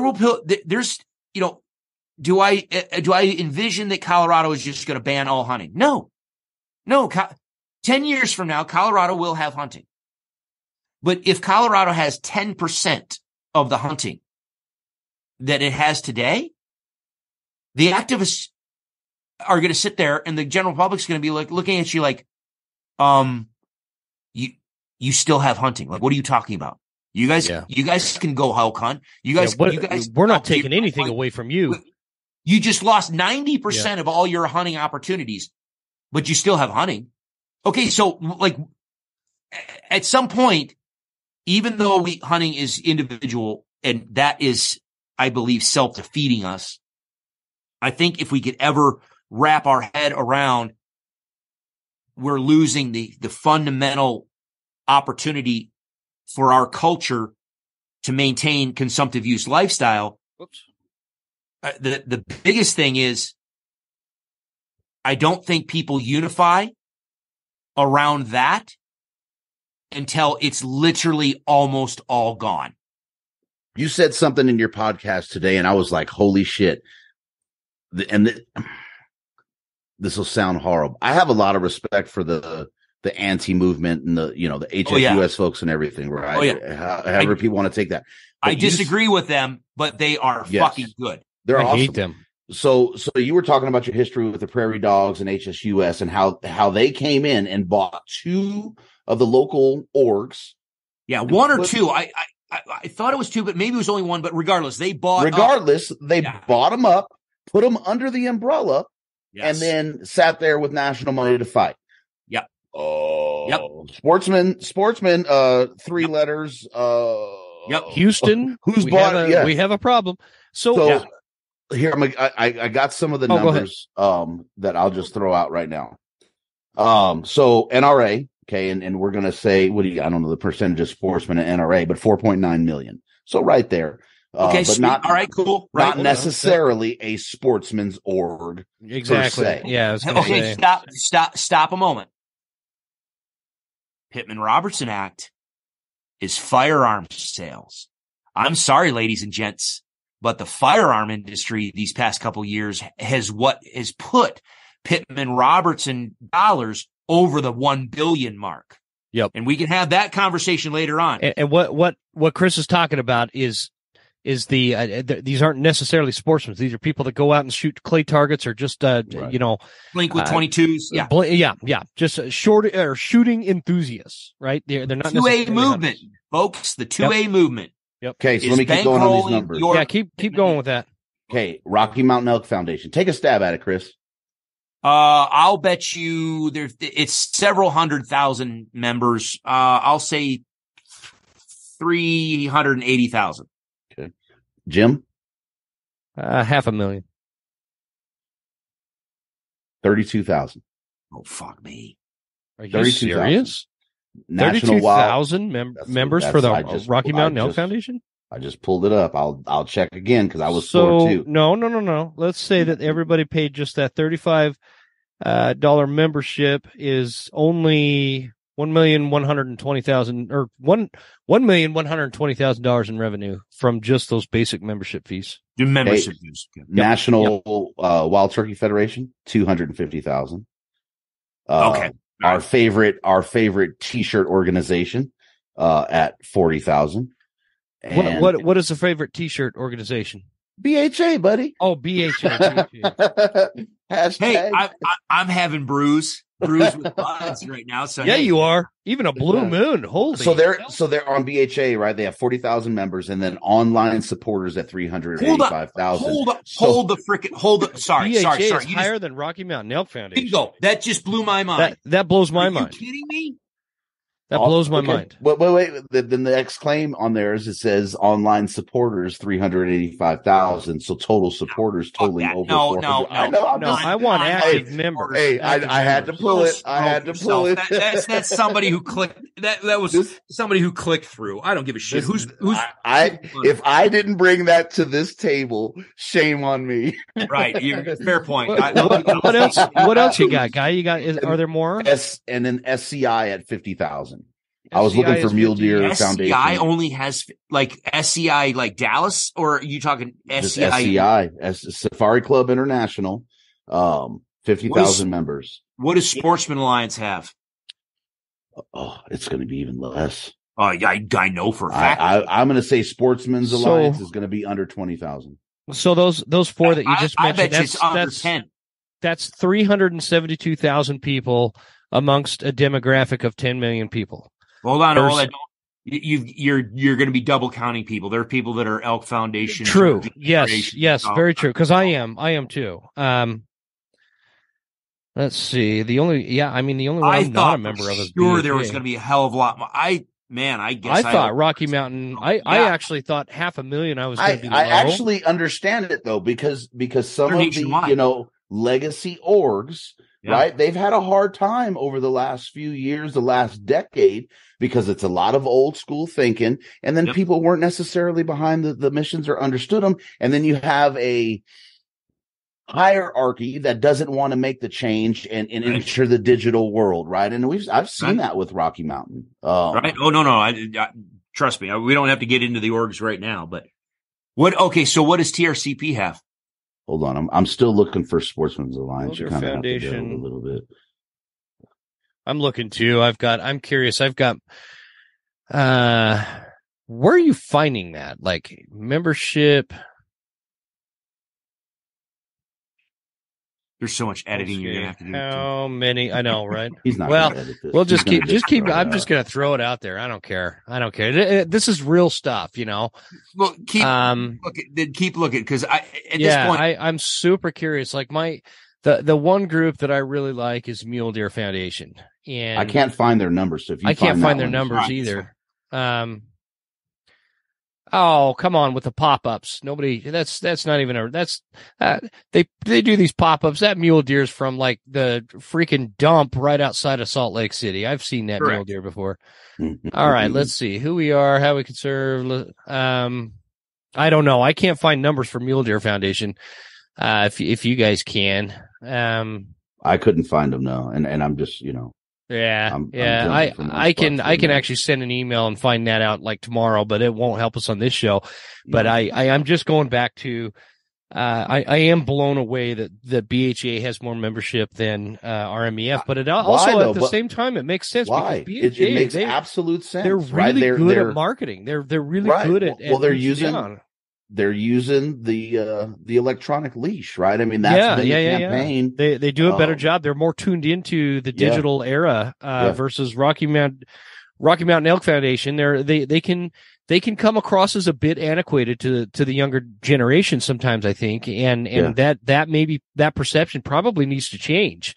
You know, and so because it's interesting, I don't know, that just surprises me, and it surprises me.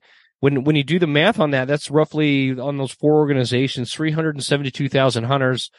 And you know, contrast that with the 1.7 million, active paid members of, the Center for Biological Diversity, which, and, you know, there's going to be some double whatnot with this as well, but I'll bet you the Humane Society of the United States is quite a bit larger than the Center for Biological Diversity. So, yeah. So you guys are still. I'm just trying to keep the conversation going while you guys are googling, so I don't have to sit here and edit all this.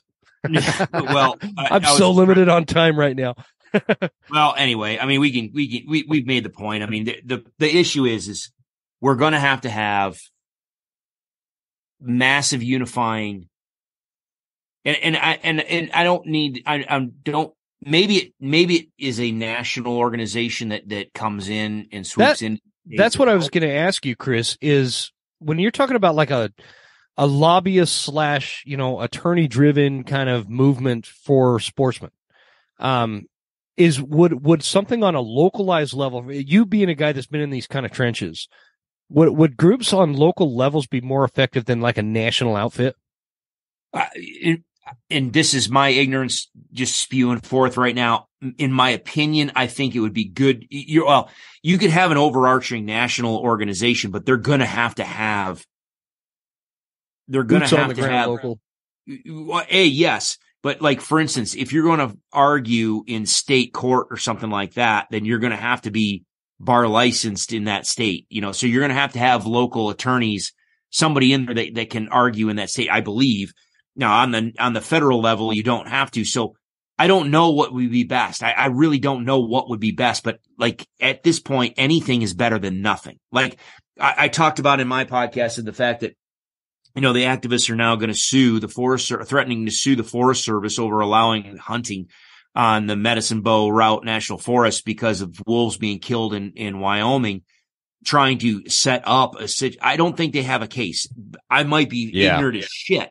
But I mean, they very well may. I think they're just doing it to harass, and they're setting up the precedent to just continually harass the Forest Service into acquiescence. But regardless, you know, they're pulling on a loophole, or they're pulling on a statement of federal law, this little thread of federal law saying the federal agencies are mandated or are forced to, under the Endangered Species Act, that they have to follow the law. They have to protect endangered species.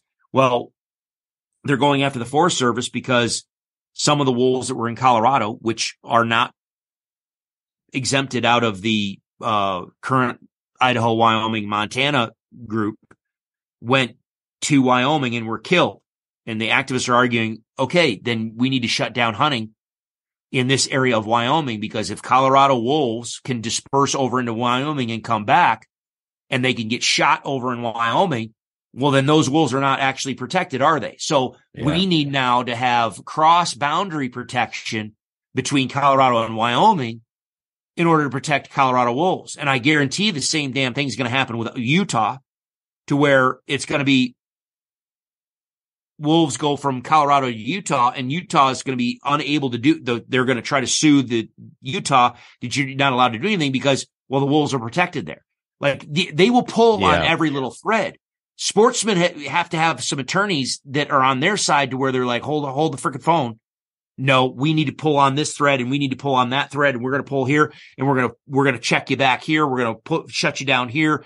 At the very least, how about file an amicus brief and in support of, the Forest Service or fighting against some of these things and lending some money in this fight so that way we can have some wins. We can't just keep doing it through volunteers that are doing it because it sounded like a really cool club that I want to be involved with.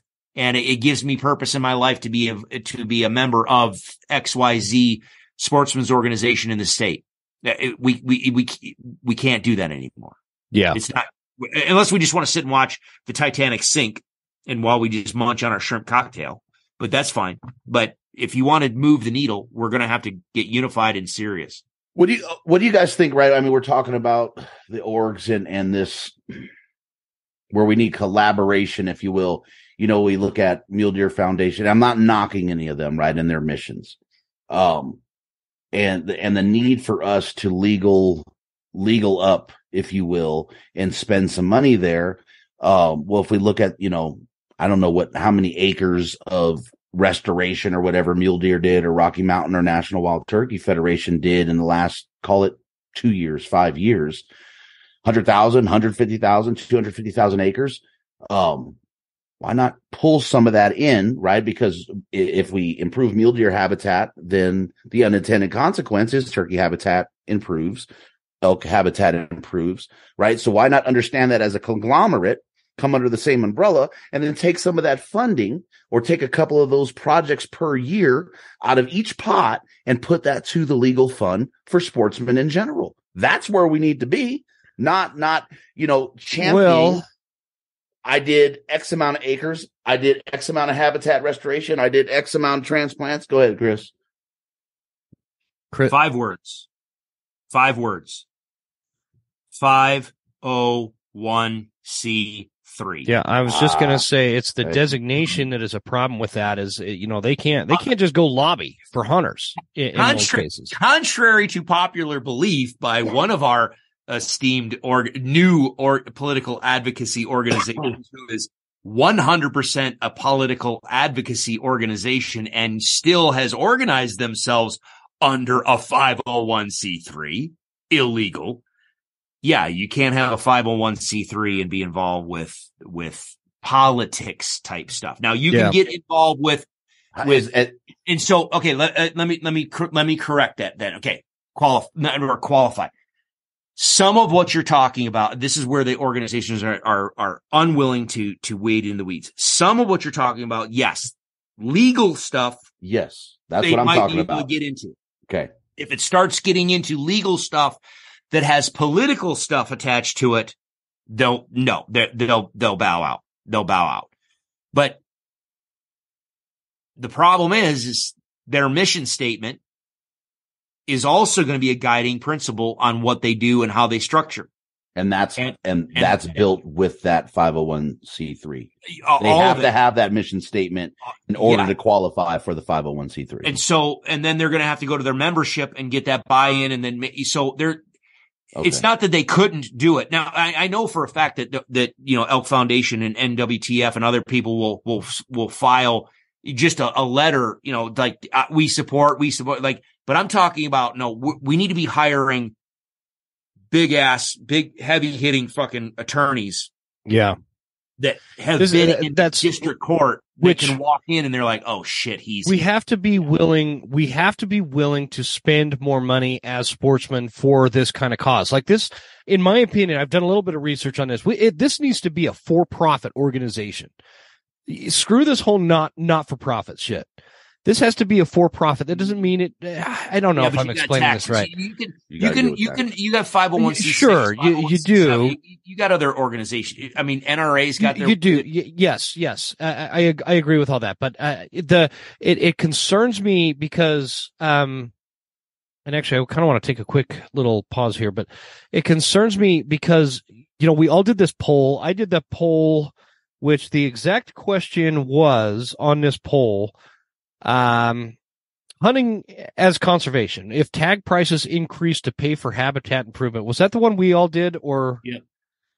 Well, or a version. I did one. Yeah. I did one that was like, would you be willing to? Oh, this is what it is. If tag prices increase to pay for habitat improvement, right? I would double my resident tag prices, which that garnered 48% of the votes. B, I would pay an extra $20 for a resident tag, 34%. C, I would pay an extra $5, 6%. D, hell no, I pay enough, 12%. It was good to hear that the lion's share of the hunters out there would be willing to, double their tag prices. For me, that would mean, for an elk tag, instead of $35, I'd be paying $70. I would do that all day long and twice on Sunday. Like that, not even a question. I would quad up. I would pay 4 times as much to go out and have that tag and that ability to go out. It's right? It's not that big of a, like Chris has his shit-eating grin going on over there. But like, I don't understand why people would not hit I would pay double to be the only ones that contribute to habitat and conservation efforts and be the ones that carry that purse into the legislative sessions. Hey, we're the ones that actually pay for this. Truly, we are the ones that actually pay for this stuff. What are you shit-eating grinning over there about, Chris? The audience can't actually see the video, but. Dude, what's funny is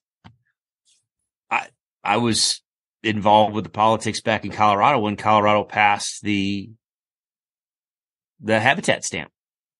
The Colorado habitat stamp, and the amount of vitriol and hatred and people who were like, this is a bunch of fucking bullshit. Why are we having to spend more money on a habitat stamp when we're already spending money and funding the agency and doing these things? The non-consumptive users need to start pitching and blah, blah, blah. There was this massive, it was a massive debate on the habitat stamp. And then when it finally was, okay, we're going to have a habitat stamp. How much is it? Oh, frickin' hell. And I remember, and I will own it. I remember a past president of Rocky Mountain Bighorn Society who sat on the habitat stamp committee we were down at the Capitol one day talking about it. And he wanted to charge like way more than double, like $100. I mean, like he was like, let's raise this thing because everybody that's buying the habitat stamp. Now, remember, it was mandated that hunters had to buy it. Like, okay, that's what I was going to ask you. I didn't, because I don't know. 100. It wasn't volunteer. It was not volunteer. You had to buy that in order to have your license valid. So he was saying, oh no, we need to raise this up because why wouldn't anybody, we need to be the ones funding the habitat. I disagreed with him at the time. Maybe I would disagree with him on the amount, but regardless, I've changed on some of my ideas, but that was what I was going to ask about is because there's certain states out there now that charge a habitat stamp fee that I know for a fact that listening to my friends and other people that just bitch and complain about having to buy a habitat stamp. And I don't understand it. Like last summer, Dirk, you guys know Dirk Durham. Him and I put on this seminar. Who? Dirk? AKA what? The Bugler. Some people know him. He's what's her at? What's her at? Her name is The Bugler. at The Bugler. Dirk Diggler? Dirk Dougherty. That sounds like somebody on a site you shouldn't be going to, Jim. I'm sorry. But I try to be as honest as possible when I'm recording these. So Dirk and I, we put on this elk hunting seminar last summer.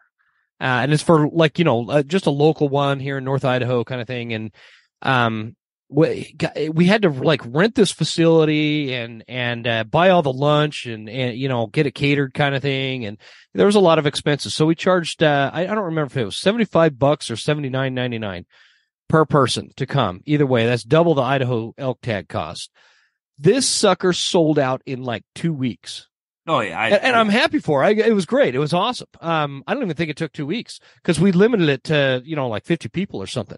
It was a great showing. Everybody showed up. It was a great event. But the point I'm trying to make is like, it's so easy to spend $75 on something like that. Okay. So doubling the elk tag is a problem. September's a month long, right? Just use the Colorado elk season, right? Yeah, a couple days shy. I know where you're going with this. I love it. What does it cost, Jim? What does it cost you when you and Mama and the kids go out to have dinner? What's the cost of that? Freaking $100 minimum at a cheap place. Chris, what for you and the missus? What? 60, 70, $80? Yeah, you're least, well, where we are, we don't have fancy places. So you're at least dropping $50 minimum. Okay. So $50, right? Now, I said I'd be willing to pay 4 times as much for a resident elk tag. So call it $45 for the tag. That brings you up to $180, right? So essentially I'm paying $45 a week for the entire month of September, which I've spent almost the entire month out, if not the entire month out. That's cheap. If I take my wife out to eat, it's $100 a pop. Yeah, it's $100 a pop. And when we were talking earlier, I told you Friday nights are date nights with Mama. Period, point blank. Friday, except September. Friday nights are date night. So throughout the year, I'm spending that money, right? Whether it's every other week, every 2 weeks or whatever, but I'm not willing as a sportsman to put my money where my mouth is and back my shit up and be willing to pay more for the opportunity and then to have a voice in this at $40 a week. We're spending that shit anyway. Half of us are latte freaks. And I see these motherfuckers sitting in a line at the local coffee huts and Starbucks as I drive by in the morning. It's not that much money. I mean, guys. you could go on the entire rest of this podcast could be spent on comparing what we spend on what maybe a 70 or an 85 or $185 elk tag. Like even back in my 20s when I was poor, look, yeah. What knife is that? The bugler knife? This is silverware. What did that little pocket knife cost me? Shit. Right? What did that little tiny fucking pocket knife cost me? But I'm not willing to up my ante on my tag price. Yeah. And even, you know what I mean? Even the younger dudes, I remember when I was in my 20s and didn't have a lot of money, family just starting out, so you guys listening that are in that boat rowing that paddle, understand that we've all been there too. But I still see you all out there posting in $1,200 worth of freaking Kuyu attire and everything else. So like, don't give me this shit that you can't afford it. Fuck. I've seen what you guys are posting. You can freaking afford it.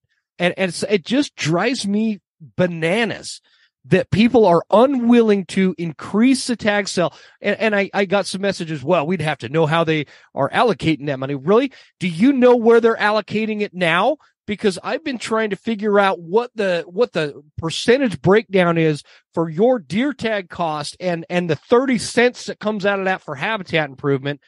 And so I could break that down for people. And guess what? I can't find that information. I can't find it anywhere. Okay. Like I have it for Colorado. Ooh, did you give get it to us? Yes, I have it. What for this past year? This is 21-22 total parks and wildlife expenditures, 2.76 million. I have the whole. Let me see. No. Yeah, more yeah, than that. That's just that is that the Fish and Game expenditures? Yeah.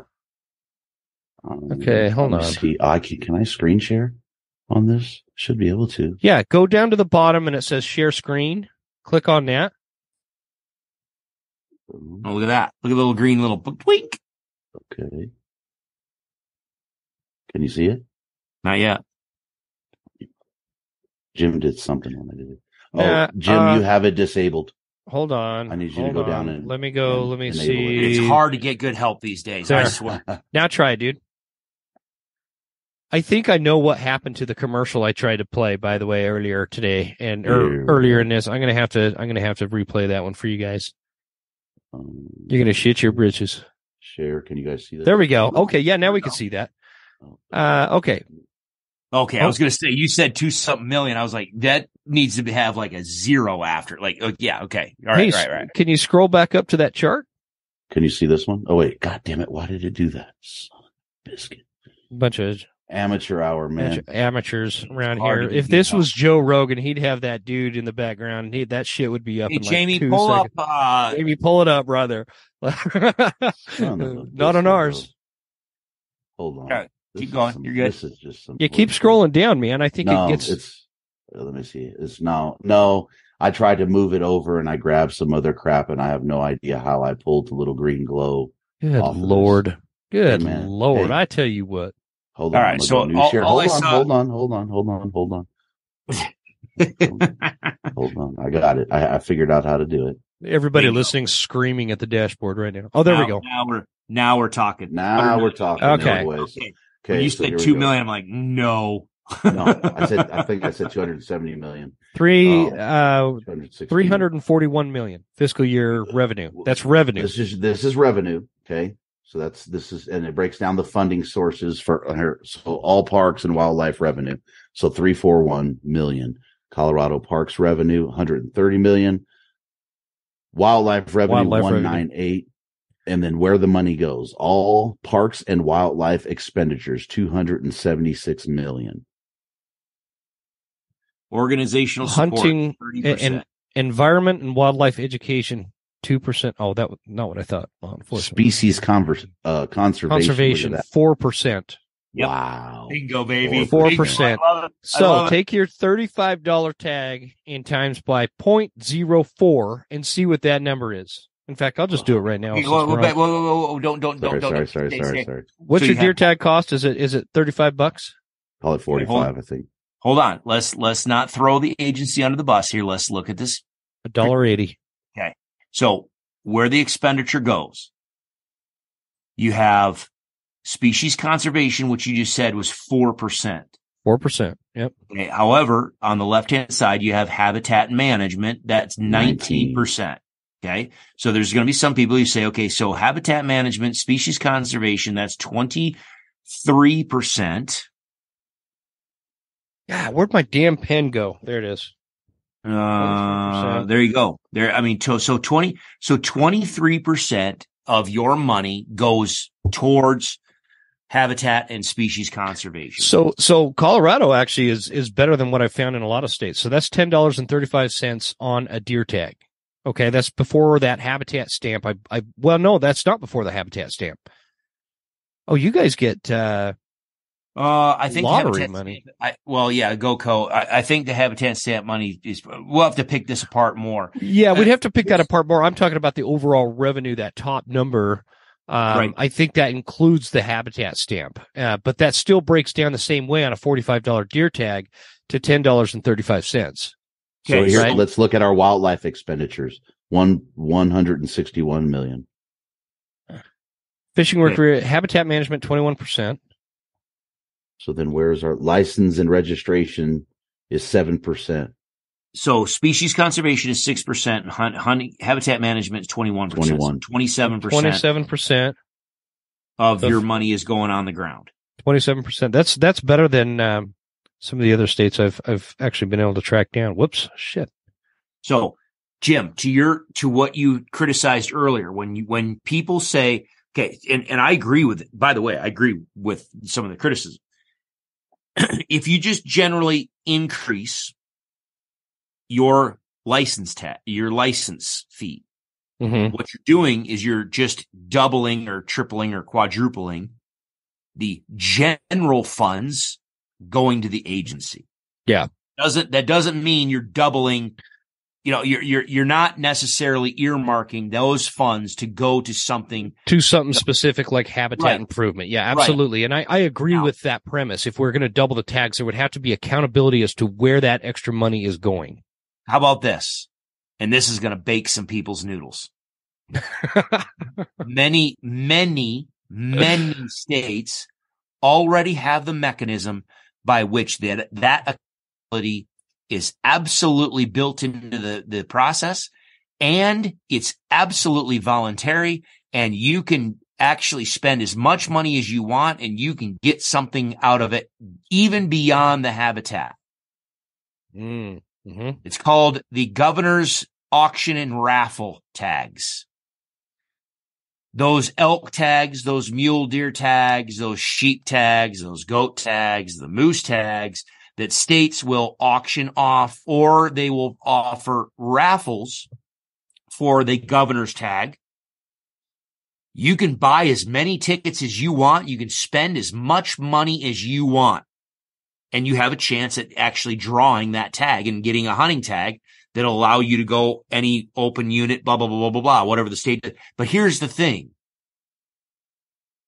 Those funds already have a built-in accountability mechanism, because those funds are only to be used on the ground habitat projects for those species. And that's where in Colorado, you have deer, elk, moose.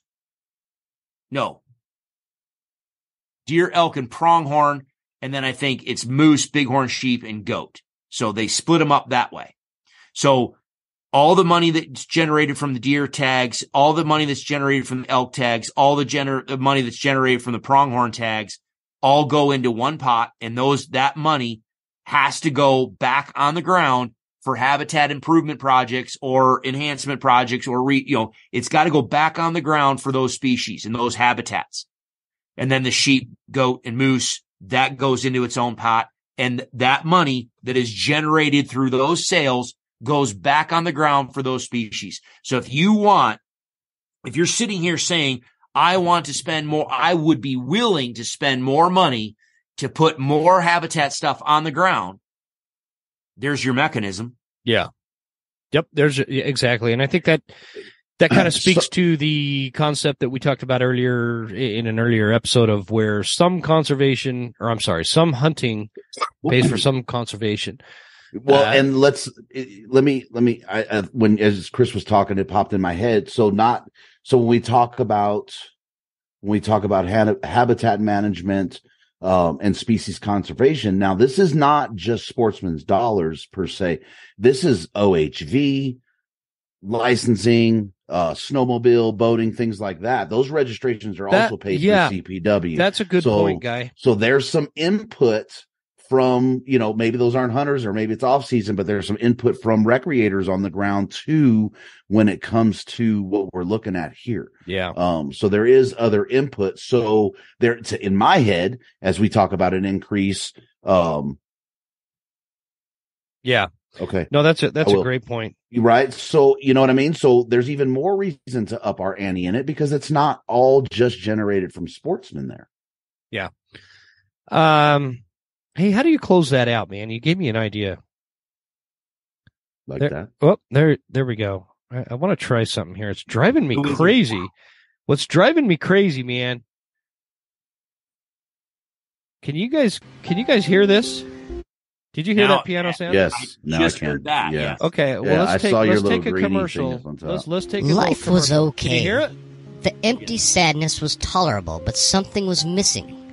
I tuned in to the Row Hunting Resources podcast, and things seemed to get better. I found Western Contours with Guy Duplantier, or whatever, fucking Creole names, and life seemed more tolerable. My urge to cross-dress went down, and I even considered going hunting, but still, I was suffering. The more I listened to these two podcasts, the more I felt my manhood drift into my distant past. I experienced depression, questioned my gender, bought a Biden bumper sticker, and had severe bout of public anal leakage. But then, my doctor prescribed the Western Huntsman podcast, and I took it in like the sailor I never was. After a month, my confidence strengthened, my balls dropped, and my road rage incidents became ever more violent like a real man. Ha ha ha! I am now on top of the world.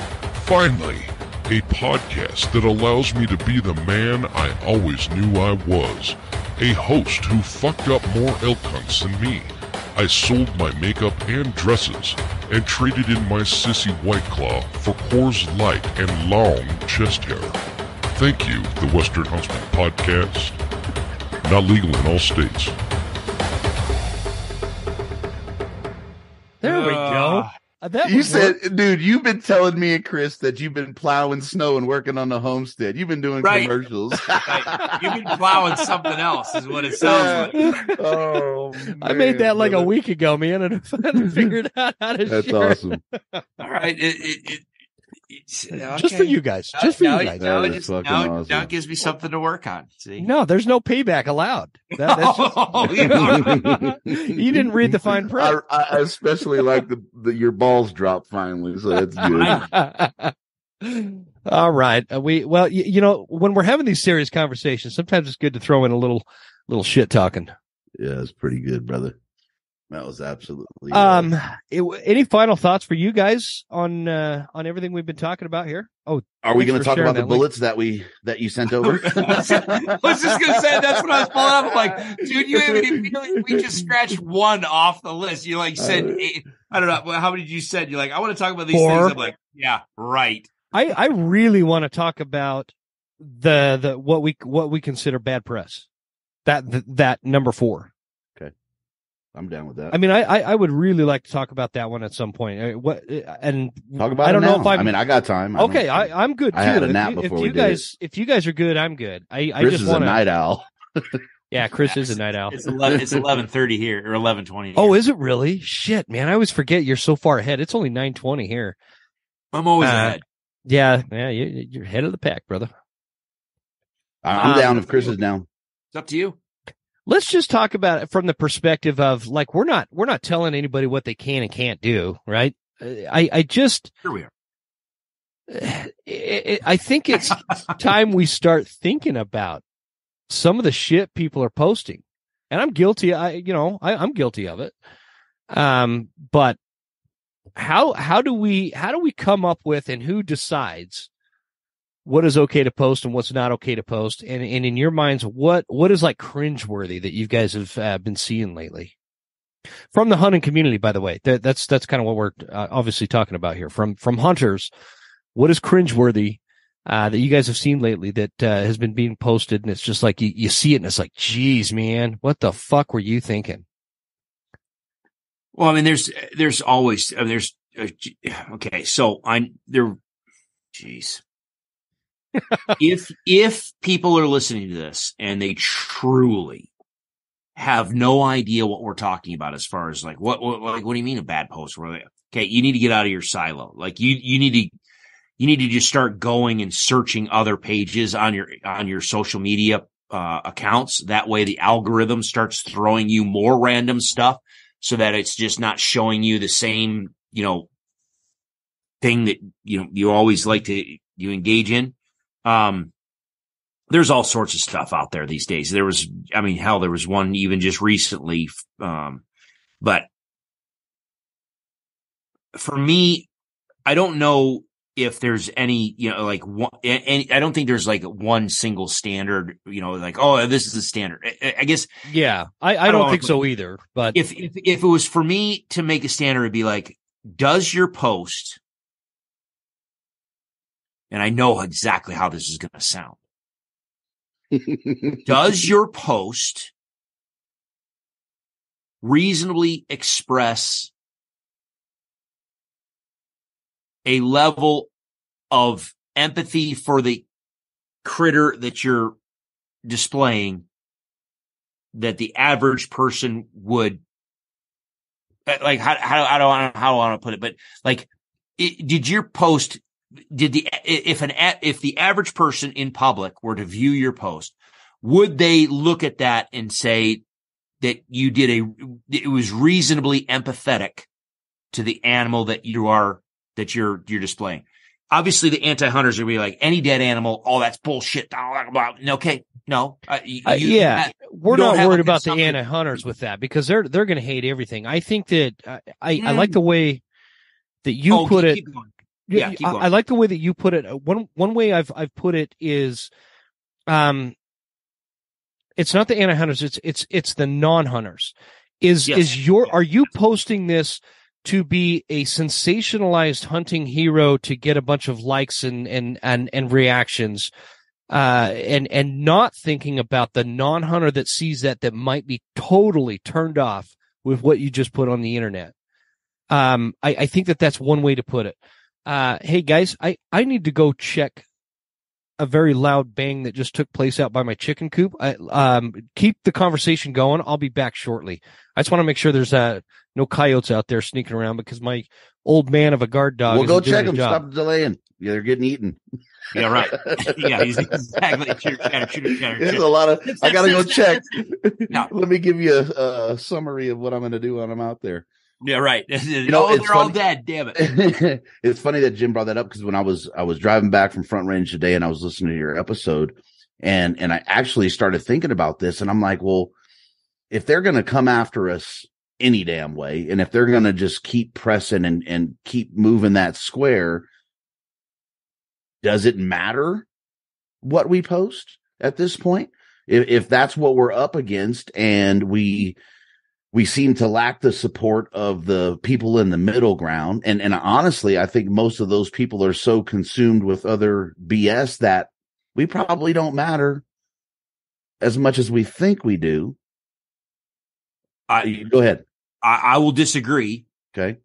Respectfully, because no, I don't think that they are, again, the middle people. Okay. We're talking about the non-hunter, the average non-hunting person out there. I don't think that they are against us. I think most of them don't have an opinion. And what did I say with regard to my background? When I was working with black-tailed prairie dogs in that very contentious environment, when the activists had worked their way into a policy setting position where they were running the show essentially, and setting city code, county code, ordinances, that type of stuff. The average public, when they started to feel the pain of that, when when Row Ecological Services stepped in and provided an alternative, the average person, it was like 80% of the public went straight to us, and they were like, that is reasonable. What you propose is empathetic. It's ecologically responsible. It helps the prairie dog meet a portion of its ecological purpose on the landscape. It agrees with some of what the activists want. It allows flexibility, what the society wants. Row Ecological Services position is the most reasonable in the room. Absolutely overwhelming. 80+% of the people were on board with that idea. Okay. Maybe I said it wrong. Okay, go ahead. Maybe I said that wrong. They generally, until they are affected, don't care. They don't care that we're out there doing what we're doing. Okay. There you go. They're neutral. Right. They're neutral on it. They're in the middle. They're in the middle, and they're not even looking half the time. Okay. Right? Now here's where, again, I will respectfully disagree mildly with you. Insofar as, given the fact that, and one of my listeners brought it up, was it Selway Archery? Sorry about that. No, you're good, brother. So I think it was Selway Archery brought it up. Is he wanted me to talk about whether the democracy of wildlife management is actually a good thing. The democracy in wildlife management. Can you expand on that? What does that mean? I know I'm just kind of stepping back in. If you look at one of the foundational principles of the North American model of wildlife conservation is wildlife is managed. Well, I guess you could look it up, but it's basically the democracy of where it's for everybody. It doesn't matter if you're rich, you're poor, you own land, you don't own land. It doesn't matter who you are, your race, your skin color, your race, your economic abilities. It doesn't matter who you are. You have access to it, and you have an equal ability to partake in the consumptive use lifestyle. Okay. Mm-hmm. that has been bastardized, and that's going to be a bigger discussion on my end in the future, but I think that's been bastardized over time. However, to your point, Guy, the general public is unaware and just doesn't care. They don't have an opinion. But look what happened in Colorado with the Wolf Initiative. It passed by 0.91% of the vote. Yep. It was a freaking frog's hair. And yet, because it was, even though it was that fine, and this is the point I made in mind, is any reasonable governor should have looked at that and said, okay, we're 50-50, like we're equally split. So yes, Wolf Advocates won, but this is not a mandate. We really ought to just baby step our way into this and be very careful of this, blah, blah, blah. Okay. But they didn't do that, right? So 0.91% majority. And now we have a fundamental transformation of what Colorado is going to look like in the future. Mm-hmm. This is where that neutral middle is going to be so important, because when these conversations come up and when these debates come up in the public forum, if they stumble upon the hunting community and their influence ends up being the likes of Meat Eater, the likes of Remy Warren, those people that go out and do a really good job of articulating. I don't care about the politics of Steve Rinella or any. I don't give a shit about that. Yeah. I'm talking about what they portray hunting to be on the landscape. If that's who they stumble into, then they're going to have a favorable view of hunting. Now, granted, the activists are going to turn around and they're going to try to find every ounce of egregious bullshit that they can find to throw against that.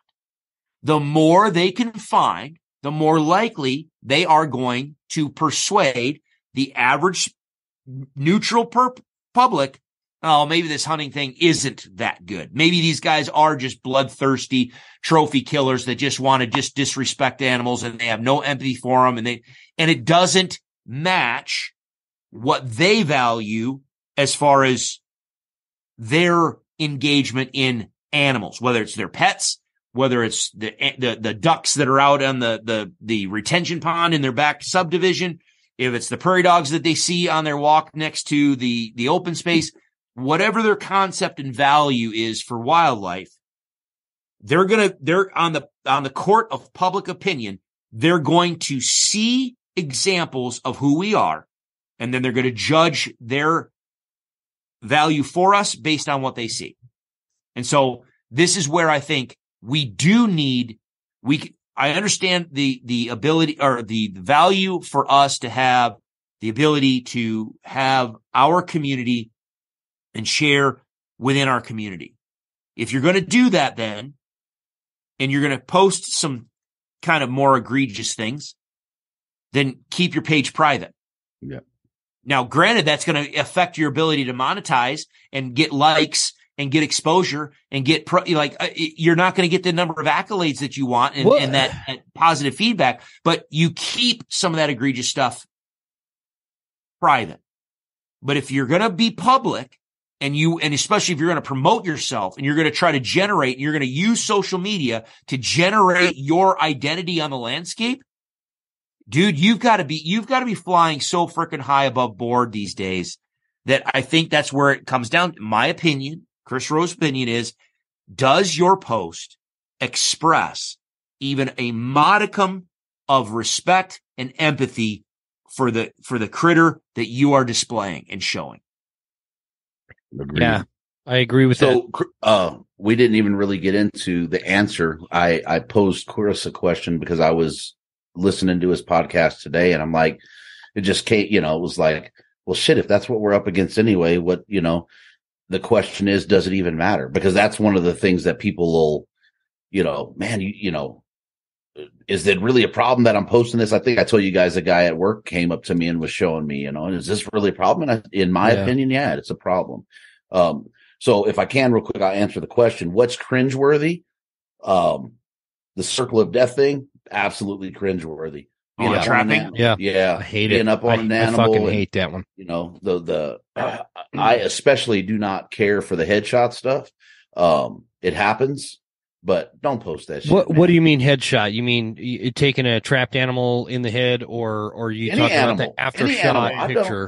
Any animal that's bug-eyed, laying there with his tongue hanging out his damn mouth, and it's been shot in the head. Don't post it. Oh, gotcha. Don't post it. No one is going to look at that and say, "Oh, that's fucking cool." Then no one's going to who wrong.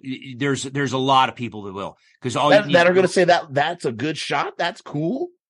100%. Oh, absolutely. Yeah, dude. Okay. So, and I, fuck it. I don't give a shit. Anybody that doesn't understand what we're talking about, go to Killshot Central. Go look up Instagram, right? At Killshot Central. Yeah. Now, I'm about to get pissed. I already know it. So there are some things in there, like I've seen some of their deer hunts and some of the elk hunts, and the shot is taken, boom, and I mean it's a great shot. It's an ethical shot. I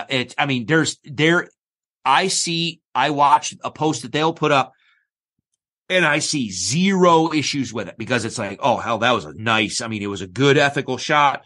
It was a great clean shot. Everything was absolutely awesome about it. And then they've got other shit, and I'll just leave it at that. And so if you don't think that there are people out there, and this is where, again, we go back to that, what I was talking about earlier, the dark triad, where a lot of psychologists are now, especially because of social media and the influence of social media on societies, where you start adding in that sadism. Sadistic behavior is just the enjoyment of pain. You enjoy watching pain and suffering of others, the misery of others.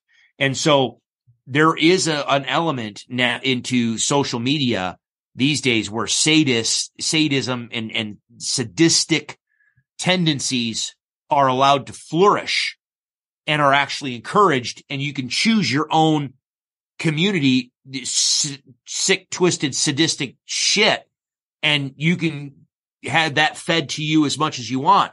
Killshot Central is one of those places where you can go, and I was watching one where there's no context to it, where they're just in a Jeep, an open top Jeep, looks like maybe South Africa or Texas or what. I sent you this. Yeah, they're basically chasing down an ostrich. This ostrich is running down the road full tilt. They are just flooring the Jeep, about to run over the thing, and the guy just takes a shotgun and boom, head shoots the ostrich, and it just goes tumbling off in the ditch, and they drive by laughing. Oh! Yeah. Okay, hold on a minute. What the fuck are we doing? I don't, even if you gave me, I can't even imagine the gentle or the mental gymnastics you're going to have to go through to give me the picture of where that activity was dire necessity.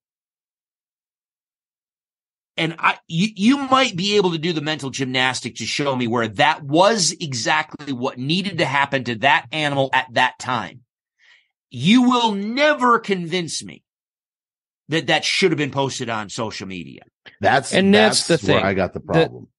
Here's my take on that, because I saw that video too. I think it is one you shared with us. Yeah. I don't remember seeing that. God, guy, that pooch behind you, he's turned into a handsome fella, man. Oh yeah, he is, man. Yeah, he's like his getting daddy. Big. Oh man. Anyway, what I think a key element to this is, as a hunter, I like to see kill shots when I seek them out. Posting them for the general public to see is where I kind of have a problem. Like, are you watching that ostrich one? No, I just found a different one. Okay, I found a bear. So, what I'm trying to say is like if you want to show the kill shot in your YouTube video, it's going to be 99.999% hunters that go to your YouTube channel to watch that kind of stuff, and that in my mind is way different than seeing an ostrich shot on a public forum on fucking Instagram. On Reels, yeah. On Reels that gets, if you go into that other part of Instagram where you can just watch a bunch of Reels, that's where that'll pop up. People that know nothing about, there's no context. Yep. People have no idea what the fuck just happened. They don't know if that was legal, illegal. They don't know if ostriches are, on the brink of extinction or whether they're not. They don't know that kind of stuff.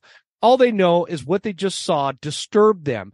And then that represents the hunting community as a whole.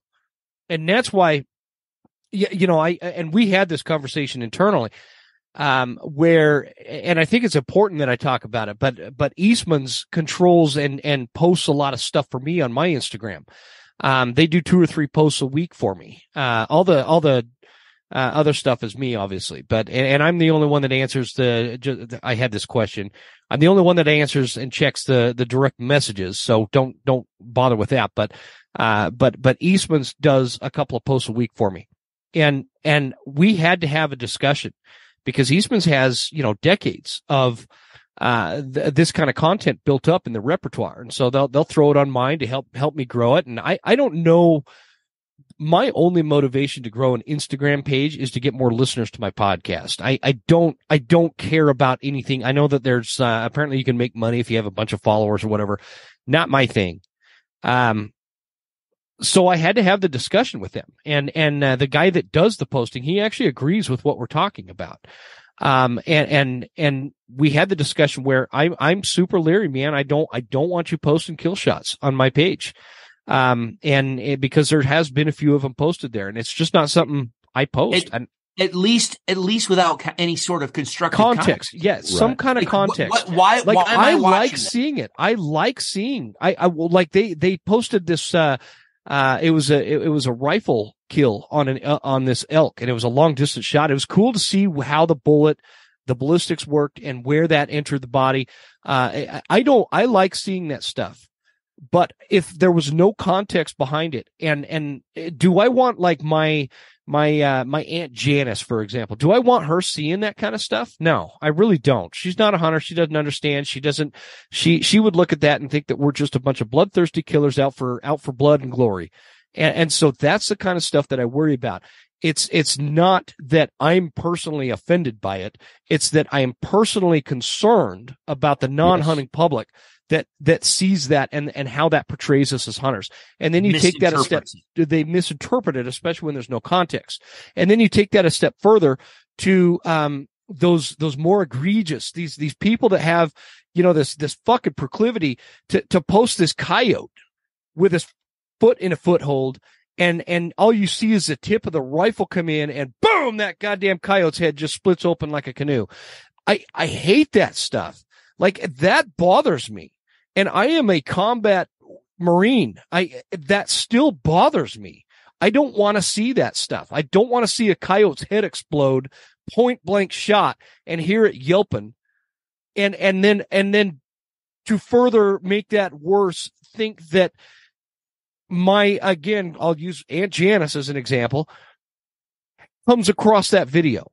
It's not like that's in like how Facebook has the groups, hunting, trapping of Idaho or whatever.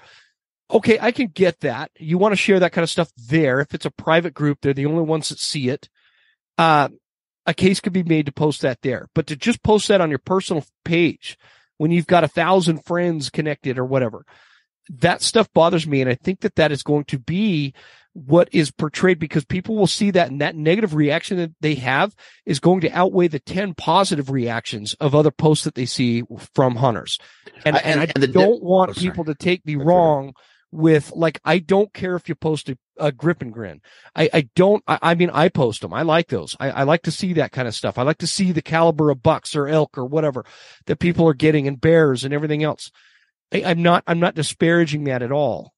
It's the unnecessary, uniquely grotesque, kill shot kind of stuff that lack context, or the even further, the beating up a wounded deer because you're a drunk teenager or pouring beer down a cavity of a hanging deer carcass and shooting it out of the nostrils, that kind of stuff. That dude need to be punching his fucking lips. Absolutely unacceptable. You have no idea how much damage you do to the future of hunting when you do that kind of stuff. Just, Guy, if you don't mind, real quick, keep in mind, during the Wildlife Commission meeting last week, audible testimony, one of the wolf advocates just pulled up her phone and she read off from the Colorado Parks and Wildlife Facebook page.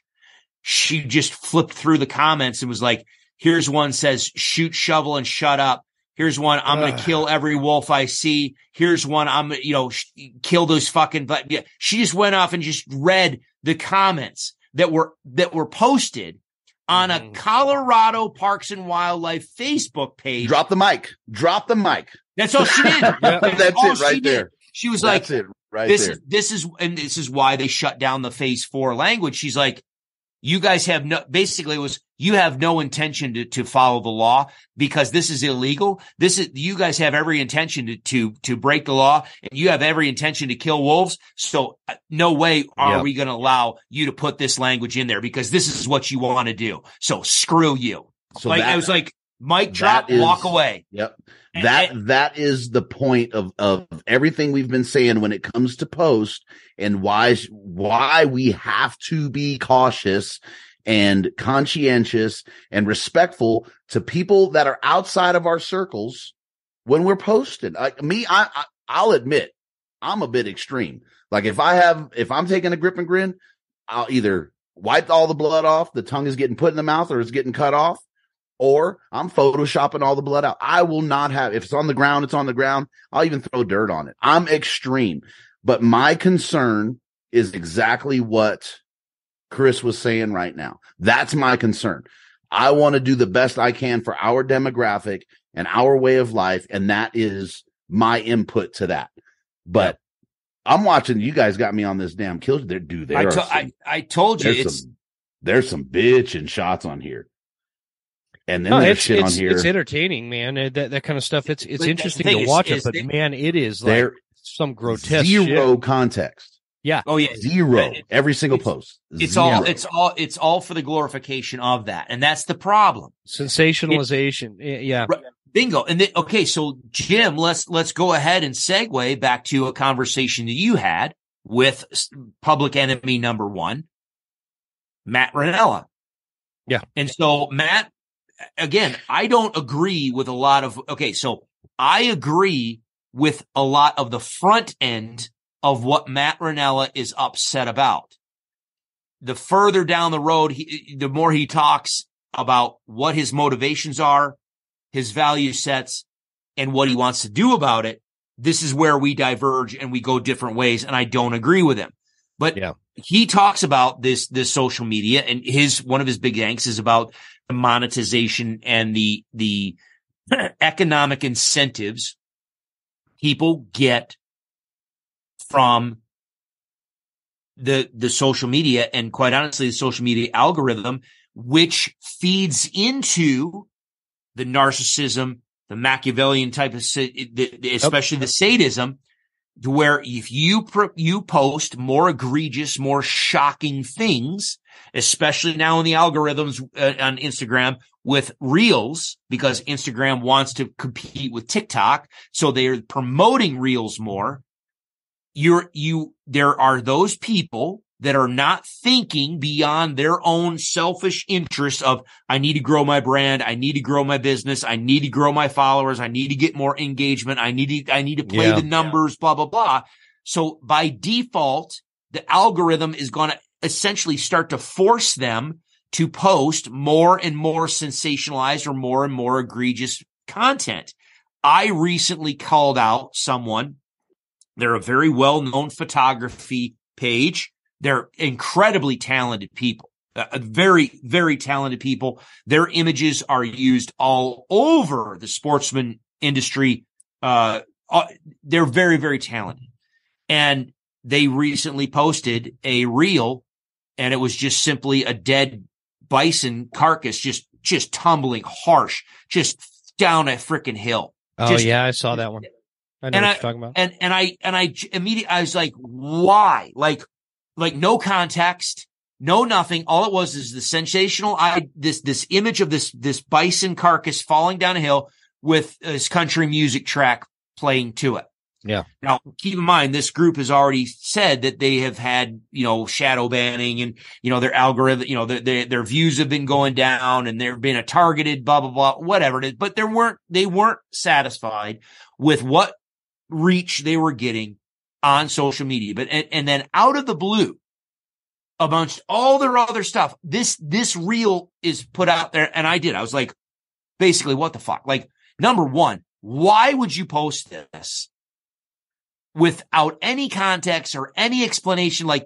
There's no, what the hell's even going on here? But number two, why would you even post it anyway? What is it? It was brutal, man. That was a brutal video. And what you're saying, like, to put that into perspective for people that might not be tracking, this thing's tumbling down the hill, right? And it's this bison. And the problem with that is when we're out there running around saying hunting is conservation. Oh, boom! Here comes By the way, bison. watch this. Watch this sucker roll to his death, or the coyote get split in two by a 300 Win Mag, or what or the prairie dog explodes. Exploding prairie dogs, exploding ostrich heads. Giraffes. It doesn't matter. Name your sensationalized video. When you're running around out there saying that hunting is conservation, it's going to take a non-hunter that looks at that is going to give you no credibility. They're going to look at that and be like, "What are you talking about? Hunting is conservation. You just fucking blew that thing in half and posted it so that you get a bunch more likes." They're not going to take us serious. They're not going to take us serious. And that's it, Jim, you nailed it. I mean, that's the thing is all they need to do. And this is what I've talked with Aaron, numerous times about, just take your top one or your last 100. And I say 100 because it's a good sample size and it's an easy run. Just anybody's page, take your 100 posts and flip through them. You flip through them, you're going to get an idea of who that person is and what they think and what their value is and their, all that. And that people are going to, let's not beat a dead horse. My point was on that post was like, dude, the only reason why you did this, because it's so far out of left field. It didn't even jive with what their brand normally is. That was out of the blue for them. I was like, the only reason you did this is because you're disgruntled at the algorithm and you felt the need to use Instagram, the algorithm. You had to feed the algorithm to generate views, to get clicks, to get interaction and comments. You knew it was going to be sensational. What is the point of all that? I don't understand that. What's that? What is the point of like having to get more clicks and shit on Instagram? I don't understand that. What does that do for people? That for different businesses, different models, the more exposure you have, maybe people will buy images. Maybe people will buy your T-shirt. Maybe people will. Oh, okay. They're paying for reels. Okay, I guess that was a dumb question, man. That makes sense. This group is doing guided tours now to where the more people see their stuff, the more likely people are like, ooh, I want to book them and I want to hire them to go take me here. And so they need to have a hell of a lot of click throughs and a lot of people viewing it so that people see their stuff so that way people then go and pay them for their services. Gotcha. See, I don't. And so I don't know. I have mixed feelings with social media, man. Right. So this goes to Matt Ranella's entire premise about why he's all pissed off. Now, after that, I'm going to disagree with what he wants to do and why and how and all the other things. But when you looked at the comments and you looked at the response from them, it's like, again, John Kenneth Galbraith, he was a progressive decades ago. Famous for saying, when faced with the choice of changing one's mind or proving that there's no reason to do so, most everyone gets busy on the proof. Yeah. And that was the thing is it was like, Now they took down the post, which I think was right. You know, I don't know what comments came to mind or what. I never saw it until it was pulled down. But they lashed out and were like, we don't give a. They lashed out about, we can post what we want and we're unabashed about what we want, blah, blah, blah, blah, blah. And we're going to do what we want. But, you know, those people that respectfully reached out, you know, we could see it said, so we pulled it. I'm like, I don't care why you pulled it, but just good, because A, it doesn't look good on your brand. B, it doesn't even fit within the portfolio of your brand. And C, it makes us look like a fucking bunch of like sadistic, just freaking assholes. And you're in Colorado and we're fucking losing hunting in Colorado because of that shit. Because if you, again, we circle back to the Colorado thing. If you listen to the people that are, the comments and the people that are talking about this from the wolf advocacy side, they freaking hate Idaho, Wyoming, and Montana hunters. You are out there hunting and you're trying to kill wolves. You are fucking despicable. You are nothing more than dog shit on the bottom of my shoe. So I'm going to scrape you off. I'm going to shove you in the fucking garbage can. I'm going to watch you burn. And I'm going to go to Colorado and I'm going to take control of Colorado wildlife management. And I'm going to show you. You want to fucking go kill wolves in Idaho? Fine. Fuck you. Colorado, I'm going to build my sanctuary in Colorado. Wolves will never be killed, and we're going to take control of ungulate management. Fuck you, Wyoming. Fuck you, Montana. Fuck you, Idaho. Colorado is the one that's going to take it in the fucking shorts. Yep. That's literally that's exactly, and you could tell that the proof is in the pudding when you look at the draft management plan. That's exactly, it's like a big fuck you to the Northern Rockies region. It really is. Yep. There is no future. There is no future in Colorado for wolf management through hunting and trapping. There just not under their control. Not under their control, and they currently have the control. Anyway.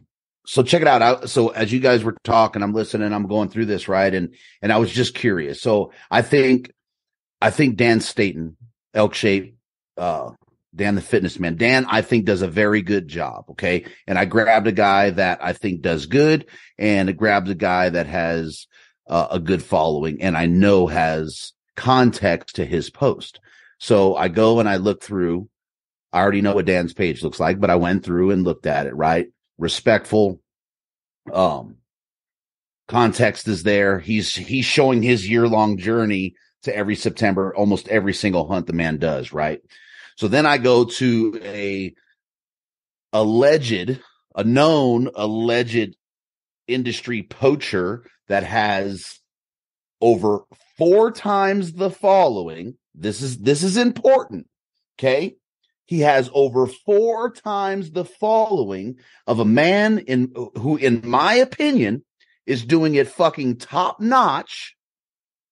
But why does this other guy, who every single year is allegedly poaching year after year after year, whether that case sticks or not, allegedly poaching, he has 4 times more following than the man that's doing it the fucking right way. And he's showing us a year-long journey, and the other guy is pushing fucking nothing but product. And maybe, okay, and I'll caveat it a little bit, and maybe that's what Dan's doing too at Elk Shape, but I know that there's more to Dan than that, right? This is there's his way lifestyle. More that's to what Dan than that. That's what he believes. I mean, obviously, Dan makes a living at this, right? And right. So but I had to say it. Some of that. I had to say it because I got a caveat there, because I don't want anybody saying, oh, whatever. I had to say it. But there says something about our demographic. When the guy that has over 4 times the following is, yes, exactly, Jim, right? And it's not even about that guy versus Dan, more about what the fuck is the demographic doing. If this guy has 4 times more, you go through his fucking page and you see some, in my opinion, some horrible, nasty, stupid fucking shit on that page. I don't even follow it. And yes. You know, allow me to provide this additional qualification of what you're saying. both of those individuals are Western public lands individuals. Yes. We're not comparing apples to oranges to I would just say it. We're not saying Bomar or some Eastern whitetail guy that has, obviously whitetails or, this is an apples to apples comparison of two Western public lands, DIY hardcore guys. And the reason I'm not saying the other one is because I don't support that shit, and I'm not going to have this podcast generate any traffic. Right. So there's a reason, and there's no reason to demonize that. There's no reason to demonize that part of it. But you're exactly right. It's the other part, like Dan Staton.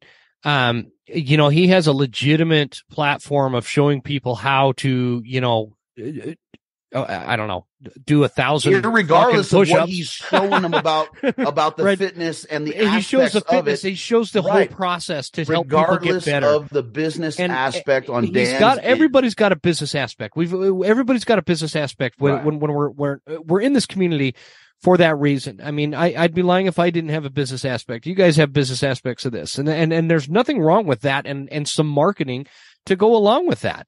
I have people I follow, and I want to see some of their marketing too, because I'm going to be a consumer. I've been a consumer of both of you guys. And so there's nothing wrong with what Dan's doing. He's just portraying it in a professional way. No, I think that's what I'm saying. Job. I think he does the other guy an exemplary job of representing us, because he does it without the sensationalization that takes place on that other page that you're referring to. And even if he did try to throw 10 ounces of sensationalization into it, right? He has context in front of that entire post. Yeah, that exactly. gives the story of what it took him to have that moment. So, Dan, if you want to sensationalize the motherfucker every now and again, brother, go ahead, right? We have the context. And this is what Chris said. Without the context, what is that, Kill Shot Central? There's no fucking context. So if I'm just some I shouldn't say that. If I'm just some person scrolling the post I sent you guys, if I saw that, I'd be like, you gotta be, well, these guys are, know what I mean? Like, what in the actual fuck? Yeah. And again, this is the thing. And this is the other thing that I thought was, part of the reason why I was immediately, the other part of this, and I don't know if you guys want to get into this, is, and I don't have the answer, and it's going to be something I want to explore. Don't jump on it yet. I want to segue to it. The other flip side is should we call people out on it? And then how do we call people on it? So I think that should be an hold on, because part of the reason why I commented on this post, the one you were referring to, was people have to understand when you do a reel on Instagram and you copy and use audio that you're pulling from Instagram, when you post that reel. And this is the thing. These guys that posted this they know this. They know that they know how to play it. So it wasn't like they didn't know this, but I'm telling you this. If you post a reel, it's going to go into the reel file folder, if you will, of Instagram, and Instagram will promote that outside of your community. It gets put into play. If you use audio, especially quote unquote trending audio that you pull from Instagram, that is also going to go into that kitty. That's going to go into that file folder. And anybody that uses that audio, that wants to go and pull that audio, when they click on that, because they're like, oh, that audio, they could be a high school cheerleader that wants to get into baking novelty cakes, and they are watching their media, they're watching their Instagram page, and they hear a song in a reel, and they're like, ooh, that's a cool song, I want to use that song as well. You click on that song and bring it.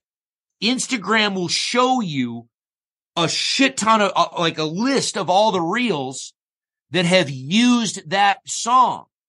So there's multiple different places where Yeah. So there's multiple different places where if you post a reel, it's not going to your viewers.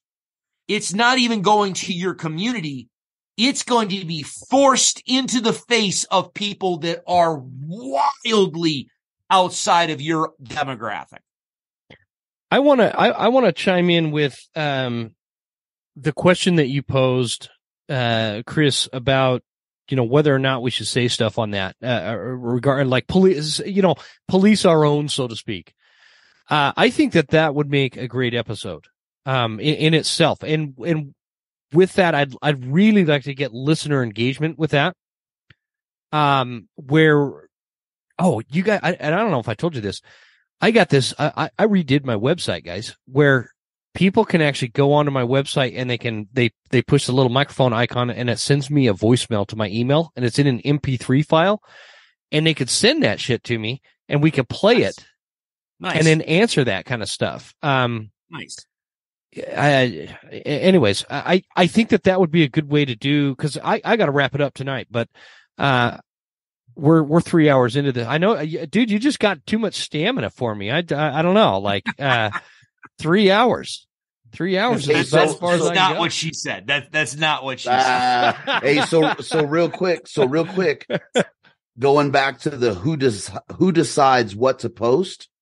I think if we take Dan's and the other gentleman's page, that tells us who decides, because if it's based on the clout, we'll call it, right? The other guys, yeah. The 260,000 people following a alleged poacher year after year, that's who's deciding. That's where the decisions are being made. So how do we flip the switch and see that conversely? Sorry, I mean, I know that everybody hates Matt Ranella, but I mean, Matt stop clicking like on when you see that shit, don't like it. Now, this is the problem. Okay. And I even admitted this in my, I don't remember if I had it in my comment or not, but I definitely thought it if I didn't write it. Just by me putting a comment, calling them out and saying, what the fuck, is driving their algorithm. So it's helping them. Yeah. So I think it's still important to chime in, like, don't like them. If they're repeat offenders, don't follow them. And if you see something, say something like, dude, this is, again, I made the point, I think it was with Aaron or on my podcast. If anybody has any doubts about this, about how, is it acceptable to call someone else? And this is, let me qualify. And this is definitely something Aaron and I talked about. First and foremost, take care of your own damn house. Like, make sure you're got your shit squared away. Yeah. Now, none of us are perfect. And every now and then we slip up. That's fine. None of us are perfect, but make sure you got your shit squared away and your social media is squared away. Number one. Number two, if you're going to call someone out, what the hell so here you go. Take a shot. I lost my train of thought. Hold on. Someone said they were going to make it into a drinking game. Every time I lost my train of thought, they'd have to take a shot. Like, dude, I'd be shit 20 minutes in. You're right. Yes, I hear you. While you think or trying to remember that, we're talking about these brands and the product and stuff, and listening to one of you and Aaron's episode, and I was like, God dang it, Aaron. And Aaron said, in regards to like the companies and stuff, look around, ask, when you're going through that, ask yourself what they're doing positive on the landscape of hunting, and how they're truly contributing, to the demographic or the community or our way of life. And man, has that been eating my ever loving ass since I listened to that episode. I'm like, man, that's one of the best points I've heard in a long time when it comes to the product. That was a great quote. Shit. Yeah. Yeah. Yeah, man. So Aaron, I love the way when you and Aaron get together, man. That's good stuff. You guys need to keep doing that. Well, the plan is he just got back. I think he's just got back. Anyway, plan is to at least do one a month. Or a month or more, but no, I'm back on track. So, and we talked about it. Aaron and I talked about it. So when we're talking about calling, policing our own, A, make sure your shit's taken care of. B, if you're going to go over onto someone else's page, call them out and be specific about it. Be courteous. I mean, don't be a dickhead about it, but like, if you need to be forceful and be like, dude, what the fuck?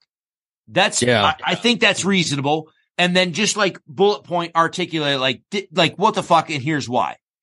And there's those people that have said that, well, that doesn't do anything. Oh, that doesn't change because they can just block your. Okay, yes, they can. But I think we even talked about in a previous episode. If you don't think people calling other people out on their bullshit can't change the culture, just go to a fishing community in the fishing industry. Like someone catches a freaking gargantuan tarpon on ultralight tackle out of a kayak some impossible feat. If that person grabs that fish and hauls it up onto the hull of the kayak and then lifts it up out of the water like, oh, this is great.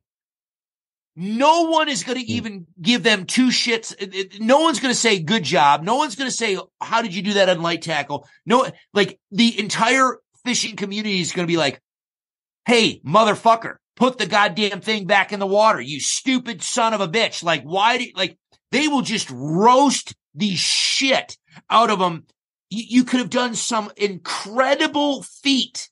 Yep. And if you fuck up and do something that's going to injure that fish or put that fish at risk or do something even remotely illegal the fishing, they'll just roast them.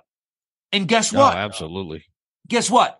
The culture of fishing has moved to where the vast majority of people out there on the water are very conscious about what they're doing, why they're doing it, and what they're going to post. And it's not just about what they post either. Like they're conscious about how they're handling these fish. They're, it's a thing. Like I'm guilty of that. I didn't know one thing. And somebody hammered me over the way I was carrying a cutthroat one time after I'd caught it on a fly rod. I didn't know. And so people hammered me in a fishing group I was in. This is years ago on Facebook. And ever since then, I have been super cautious as to how I handle these cutthroat. I make sure my hands are wet. I make sure I'm right above the water, all this stuff to make sure I'm protecting the fish because the river I was on was catch and release and I want to respect that. And so anyway, yeah, it changes not just what they post, but it actually changes their behavior. And so I think it's good stuff, man. I love these conversations, guys. Well, you sounded like you were when you got we've been talking about doing this for literally like the past 2 weeks or 3 weeks. I don't know. Yeah. We've been talking about it, but was it today or yesterday? You're like, I kind of really miss you guys. I want to talk. No, I said my life is dark and empty without you guys in it. I need you back. And then I didn't know. I didn't know if it was gonna happen. We were having. You guys ever get these? Have you ever heard of a snow squall? These just blasts of snow. They come and it's windy. The snow like hits you in the face and it actually hurts. That's what we had a series of those today. Yeah, and it was yeah, it was like affecting our internet and everything. And then I don't know, 15 minutes before we hit record, the last squall moved out. And I've got stars and a bright moon out there right now. So cleared right out, nice and clear, other than apparently it was too much weight on one of my trees because it came down on my chicken coop. That's what that sound was. I went out and checked. So just a little guy, didn't do any damage. Quit hogging all the snow and send it our way. Man, if I could send, I need this snow gone, man. If I'm going to build a house, I need this snow gone. And it just keeps coming and piling on top of. Load it up and send it our way, man. We need it. Yeah. I'd love to. I get a 4-inch PVC and run it Chris's way because we've been getting enough to send it your way.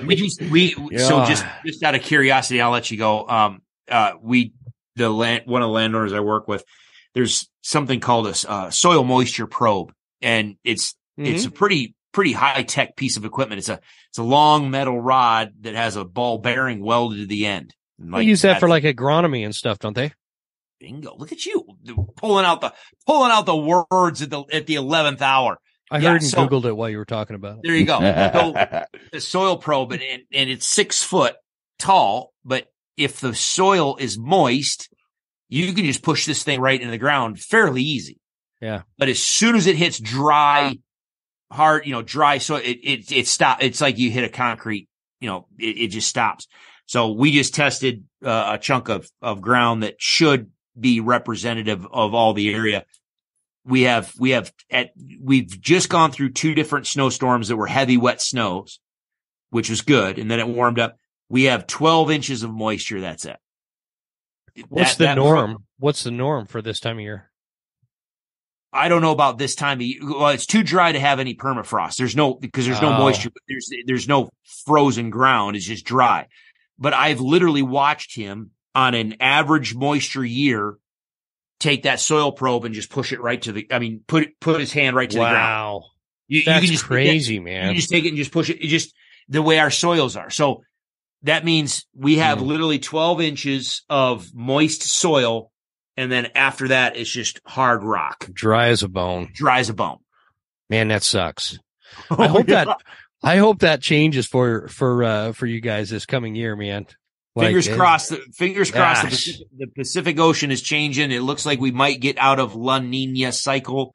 Hopefully, it would be good if we got into an El Nino cycle, because that usually sends moisture our way. You guys need that, man. We've just been getting pounded. It's crazy how different. Regionally, we're not. It's not like we're that far away from each other. But God, I might as well be in the Amazon. Just the way the jet stream is just jet streams stuff around. The fact that they're feeding in Utah is just crazy. What are they doing in Utah? What did you say? Feeding mule deer in Utah. Doing They're like they've got. I think they're close to like 300% snowpack. Something like that. The ski resorts there, 3 of them are holding the top 3 snowpack levels in the entire world right now. We're not at that point up here, but it's just like the nature of where my property is. We get this weird lake effect in the 2 mountain ranges that the property sits between. The cloud cover comes over the lake and just hangs on these mountains and just dumps on my property. So you go 5 miles down the road and there's no snow. But on my property, you'd think you were on the goddamn tundra. And it's just, it's such a pain in the ass. I'm like, I might as well build an igloo instead of a house this year. Cause I'm sick of living in this fifth wheel and you thought you got a good deal on that lot, didn't you? I didn't get a great deal. I got a pretty good deal, but there are great. With the amount of people that want to move to Idaho, there are no good deals anymore. I've looked. No, there's no good deals. So you guys come up anytime though, and I'll subdivide this here parcel, and I'll make you a deal because Guy, you're gonna have to get out of Colorado. It's gonna turn into California. He's gonna sell it for plowing services on there. Plowing service. The plowing services are not included, so you're gonna have to kind of chip in on that one. I was cracking up watching you on the plow. I was going to say, careful what you wish for, because you just might get it. Yeah, for sure. Man, my hand about froze off when I was filming that one. That was pretty good. That was pretty funny, man. Well, all right, guys. All right, boys. I'm going to hit the stop record here, and I appreciate that was a really good. I feel like we're making a lot of progress with these episodes, and we need to just keep plugging away, guys. I really appreciate it. At some point, we'll have to talk about hunting. Yeah, we will. I'm sure people are like, you're not even talking about hunting. The fun stuff. All right, gentlemen. Thank you very much. Good time. You bet.